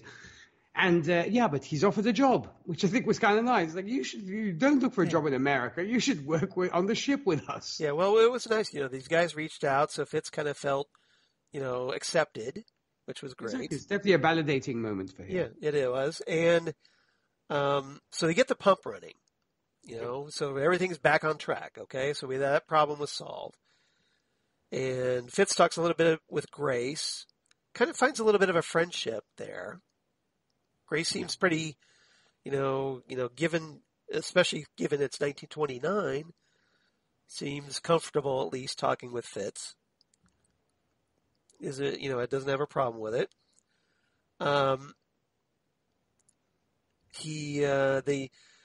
Grace ends up sneaking into Sheldon's room, finding his scribbles and a drawing of his father. And whoever drew that, I'm assuming it's probably one of the comic book the artists who actually worked on the show. I didn't recognize the artwork, but it's really, the portrait of his father is really, really good. I actually really liked it. I have to study that closely, but I don't think it was anybody associated with the comics, unless maybe it was one of the art directors or something on the show, but I don't know. It's a good question. So Sheldon and Walter show up, of course, at that awkward moment, accuse her of snooping. Walter sees the images, though, that he hasn't seen before, and their father's pocket watch. The watch again. Oh, yes, because we should also remind folks that Sheldon did do a little bit of grave robbing earlier with the pocket watch. Yes, yeah, we've kind of forgot about that, didn't we? Yeah. So he's like, his father's so he's like, wait, we buried that with Dad. How do you have it? And Sheldon's like, things happen. But yeah, I just so they get into a fight, and that gets broken up by crew members and rushing back because George tells them something's going on deck. Yep. So they all rush up, and they find the crew pulling somebody out of the water. Sheldon realizes this is the final person they've been waiting for. Yeah, because in his vision, he said there was a complete stranger who he'd never ever seen in his life. And he's like, that's the guy. Yeah, he's like, this is the guy. Everyone is finally here. So as far as Sheldon is concerned, all systems go. All the boxes are checked. We're good, right? Mm-hmm. And the crew's, of course, asking, like, okay, so how did you end up in the water? And this guy introduces himself as Dr. Richard Conrad, who is someone we will find out more later. obviously, because he's with, everybody else, right? And he says he was a volunteer on a mission for the Red Cross. Says that the ship was hit by a storm, and as he shares the story, Sheldon realizes, hey, that story is similar to the one the farmer told me. Yeah, because we then get that back and forth of the conversation he had with Old Man Miller. Right. And I keep, that whenever I think of Old Man Miller, I keep thinking of Old Man Miller, that old. Yeah, that's a little uncomfortable, but yeah. I know, but what can I do? I can't help it. I know. So the ship enters the worst of the storm. They get through the worst of it. Okay. Mm-hmm. There's all this tension and everything built up through this entire episode at this point. Mm-hmm. And Sheldon, with all this, starts to unravel more and more as they get closer to whatever. Yeah. He gets on the top deck and he threatens, look, because they're threatening to turn the ship around because the storm is so bad. Mm-hmm. Yeah. And he's like, look, I'm going to shoot this guy, this helmsman, if you try to turn the ship around. Yeah, and he's like, we're all going to die if we turn back. Right, exactly. So it's this big standoff, right? It's like, we must turn back. The storm is too bad. We're all going to die. And Sheldon's like, but my vision. I love the way he does it. Right? My vision, but candy. But isn't that essentially it, though? Yes, it is. So well put, Charles. So well put. That's basically what it boils down to, I think, that he's asking everybody, look, okay, certain death, okay, fine, but the vision, guys, stay on focus, stay on, keep your eye on the ball, okay? Exactly, yeah. It's great, for sure, yeah. So... And then, we have these people yelling and screaming at each other through this storm, almost inaudibly, because it's like the storm is raging, and it's almost like a very old movie, which makes sense because it's set in 1929, right? You can kind of see this. It's almost like it's like 12 Angry Men on a boat. I don't know. But yeah, exactly. That's why I kind of add hints of Gold Standard at that moment, because I'm like, have I seen this movie before? Yes. Make it in black and white, and it's a typical nautical disaster. Turn the color off. It's right there on Turner Classic Movies here in the States. So everybody else is trying to get Sheldon to drop the gun by this point, right? While this is happening, Sheldon sees his father again, who's taunting him, telling him, all these people just want to see you fail. Trying to play on his own insecurities, right? Yeah. Grace finally steps forward between Sheldon and the captain. Right. She's like, it doesn't matter what you see or hear is real or fake because it's real to him. Yeah, that's right. So Sheldon knows the way they're heading is the only way down, right? So, but she tells him, taking a life is never the answer. And she eventually gets Sheldon to drop the gun. Yeah. And just as he does this, suddenly the clouds part. The ship exits the storm, and there's a ringing that starts getting louder and louder. Because Sheldon is hearing all this ticking going on in his head from the pocket watch. It's very stressful. And then all of a sudden, the pocket watch breaks. Yeah, and then everybody can hear that ringing, and then as soon as the pocket watch breaks at 2:18 precisely. Yeah. Well, it's almost like a fever breaks. And I say this because I just had a fever, a couple of nights ago. So that's what it kind of reminds me of, is this manic fever in Sheldon's head finally breaks. And at this key moment, all of a sudden we see Sheldon's amazed eyes as Grace tells him there's something at the bow of the ship ahead. That's right. So they all rush to the bow, and they look out. There's the island at long last. And there's our cliffhanger. Mm-hmm. And I was kind of... Well, I mean, is this terrible of me? But I was kind of imagining the music from Jurassic Park to start playing. Like, Right. dun, dun, dun, dun, dun, dun, dun. Yeah. I don't know why, but I guess that's because I guess obviously it's usually whenever people approach the island, that's what starts playing. But it was great. Welcome and it was to Jupiter's Park. Exactly. We spare no expense.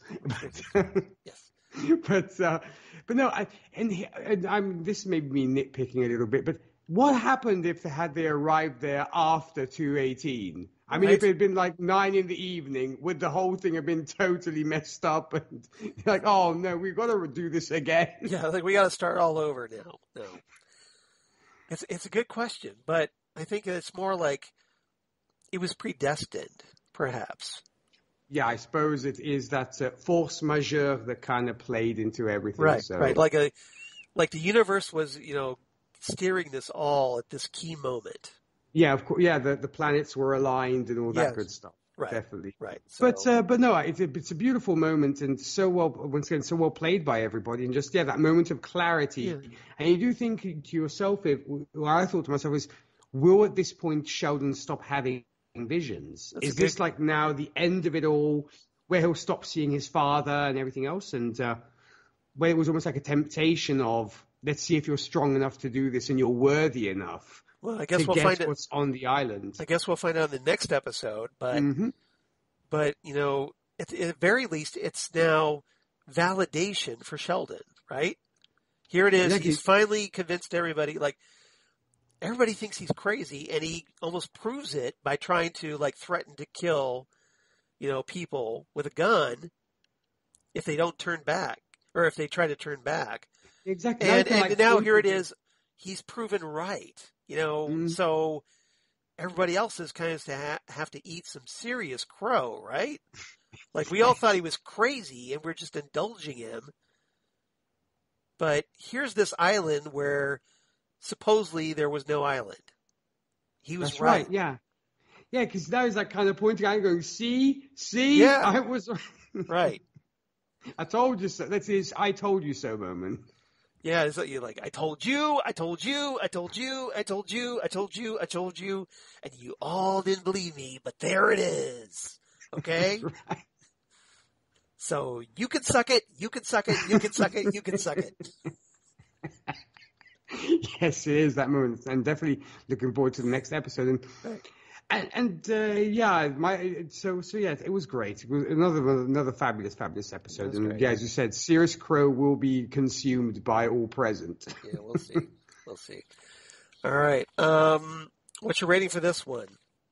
I'm gonna actually give this 9 out of 10. Ooh, storm clouds, I think is going to Okay. Be. All right. I'm going to give this one 9 out of 10 H.P. Lovecraft novels. Yeah, because Fitz Fitz made a comment earlier in the episode that talking about the reason that maybe the ships went down was maybe because of tentacle monsters that came out or something, and he's referencing H.P. Lovecraft novels. Yeah, and apparently, he was. I think this was the period in which he was actually alive and writing these books. Yeah, because Grace that crazy guy from Providence. Yeah, he references the great old ones, and so yes. Yeah, so that's what I was thinking of. No, I thought it was a nice callback to us talking about the almost homage to Lovecraft Country. Yeah. So I kind of felt validated by that when Lovecraft was actually brought up. When they're like, oh, that crazy guy from Providence? Yep, that's the very same. Yeah. So I think this is the best episode yet. I mean, we're both give it solid 9s. Amen. Yes, it is the best episode so far. So that's the highlight as far as I'm concerned so far. Mm-hmm. We'll see if the finale pays off, and we continue that. But very strong episode. I just really love the direction, and the sea adventure. Things are very tense. And I just thought it was very well acted and executed. Oh, I'm right there with you. And I'm a kind of a sucker like our mutual friend Zan Sprouse of nautical adventures where things go awry. Right. So. Yep. Phantom Zone news. Well, I have something really quickly because I know we're running way long. But I did want to mention that Titans is returning for season 3 in August. Yay! So here's my next question to Nick. Yes. Does that mean Titan Talk, the Titans podcast, is returning in August? Maybe. Maybe. All right. You heard it here. That's right. So at long last, maybe Titan Talk returns. Well, and also, I mean, you know, all those wonderful folks who have liked the page on Facebook, I think it's about time we give them some new episodes, don't you, Charles? Well, now that we have almost 1,100 likes on Facebook, which is insane. Yes, and we can't thank you again enough, folks. Seriously, right? You know, I hope you're listening. I wish we get 1,100 likes on Facebook, or you know, for the Phantom Zone podcast. But you know, we take what we get. But it's great that everybody is so supportive of Titan Talk. So obviously, we're going to have a huge fan base to come back to, I think, when we finally do some new episodes. So just have to wait through the end of the summer, only a few more months, and we get Titan Season 3. Excellent. All right. Now we get some feedback from two people, Holly Mack and Dave Proctor, but I know we're running way long. So do we want to hold that off, or do we want to read those? Charles, I mean, I think we can read them off. I mean, okay. These fine folks deserve their due, I think. They do, I agree, but I just wanted to run it past you because I didn't know how much of a hurry you were in. No hurry at all. Okay, because I know we're really screwing with the schedule because this one's running way longer than I thought. All right, Holly Mack writes in, and thank you, Holly, for writing in, always. So much. Hey, Charles and Nick. Hey, Holly. Hey, Holly. Before I started with a review, all this talk about the faraway island makes me wonder if we don't get a lost joke tossed in somewhere later on down the line. Well, maybe. I kind of doubt it, but maybe. Just smells like something Dharma or heck even Hydra would do.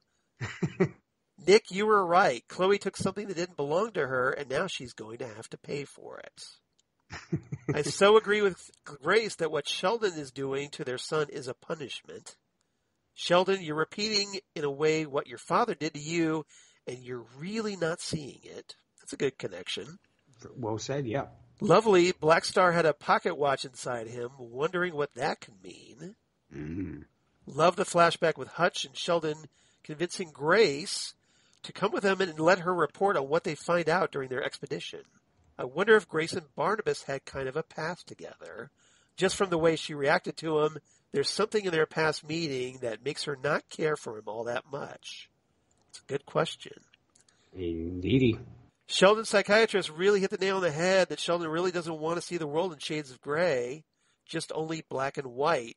That's causing most of his problems. The ships that disappeared sound like it could have been the Bermuda Triangle. That's what I hinted at. Of course, Chloe wouldn't tell her family that she's in the hospital.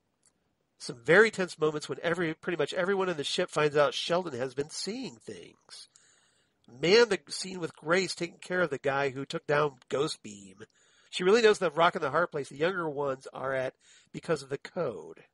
The scene on the boat at the end of the ghost of Sheldon's dad trying to get him to shoot everyone and Old Man Miller's warnings about it. Talk about another intense scene. Yeah, it was very intense.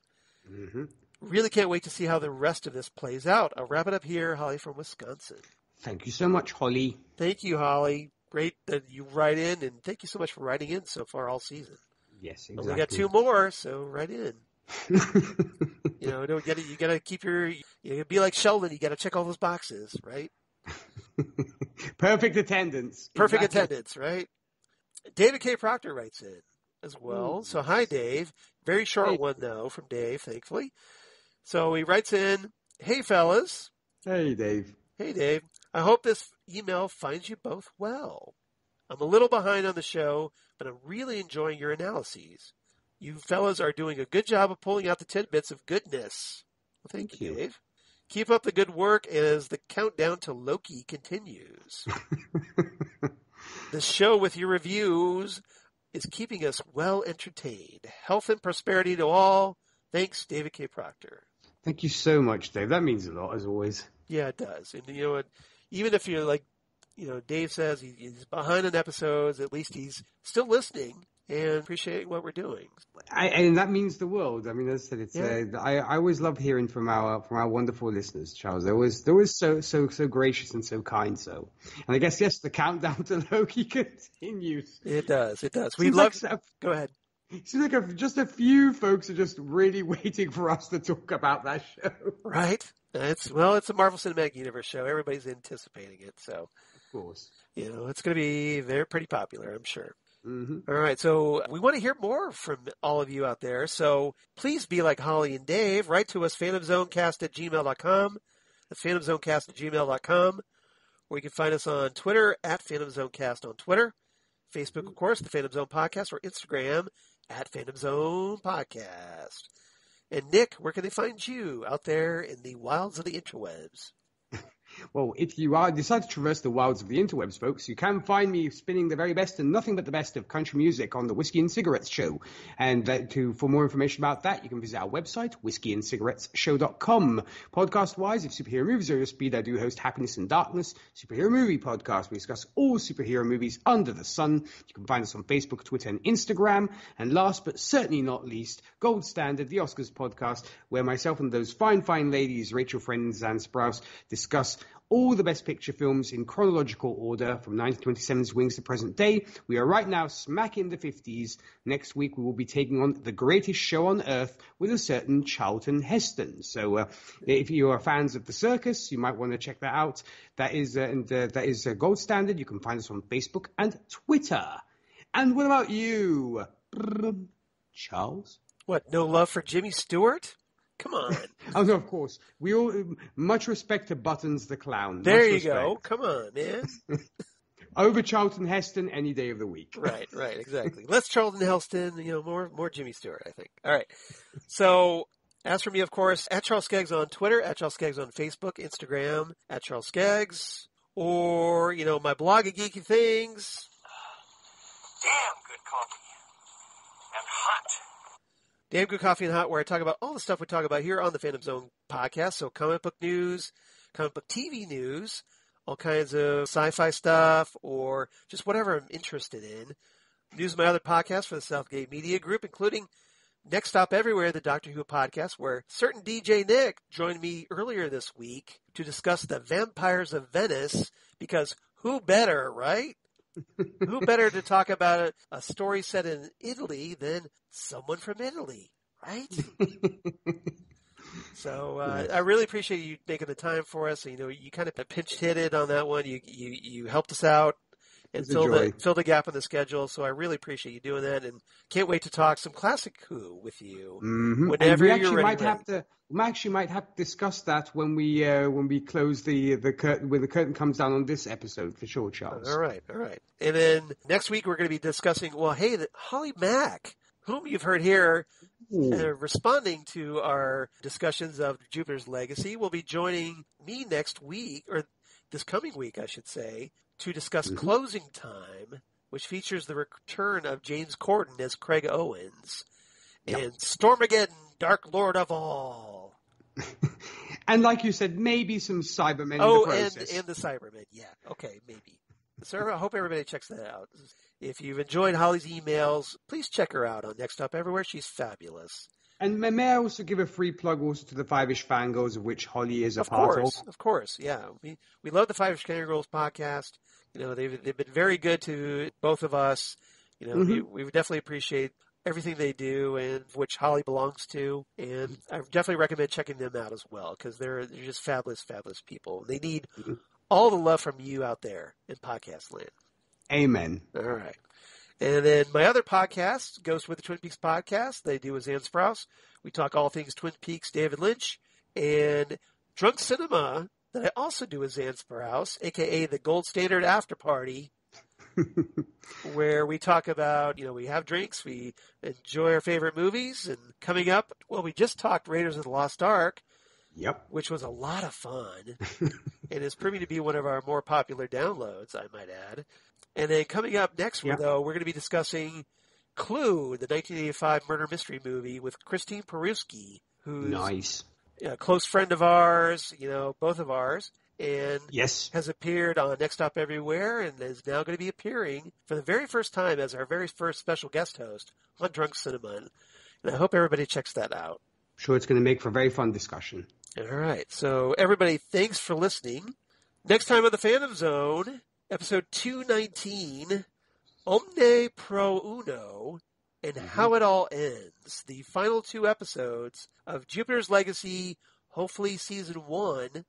We'll see how this all wraps up, how it all ends. Are you looking forward to this? I know I'm looking forward to this. I certainly am. Charles. You know, I think it's going to be very interesting. We've talked about a lot of stuff here. We'll see how it plays out. And we'll see you next time right here on the Phantom Zone podcast. Bye, everybody. Ciao.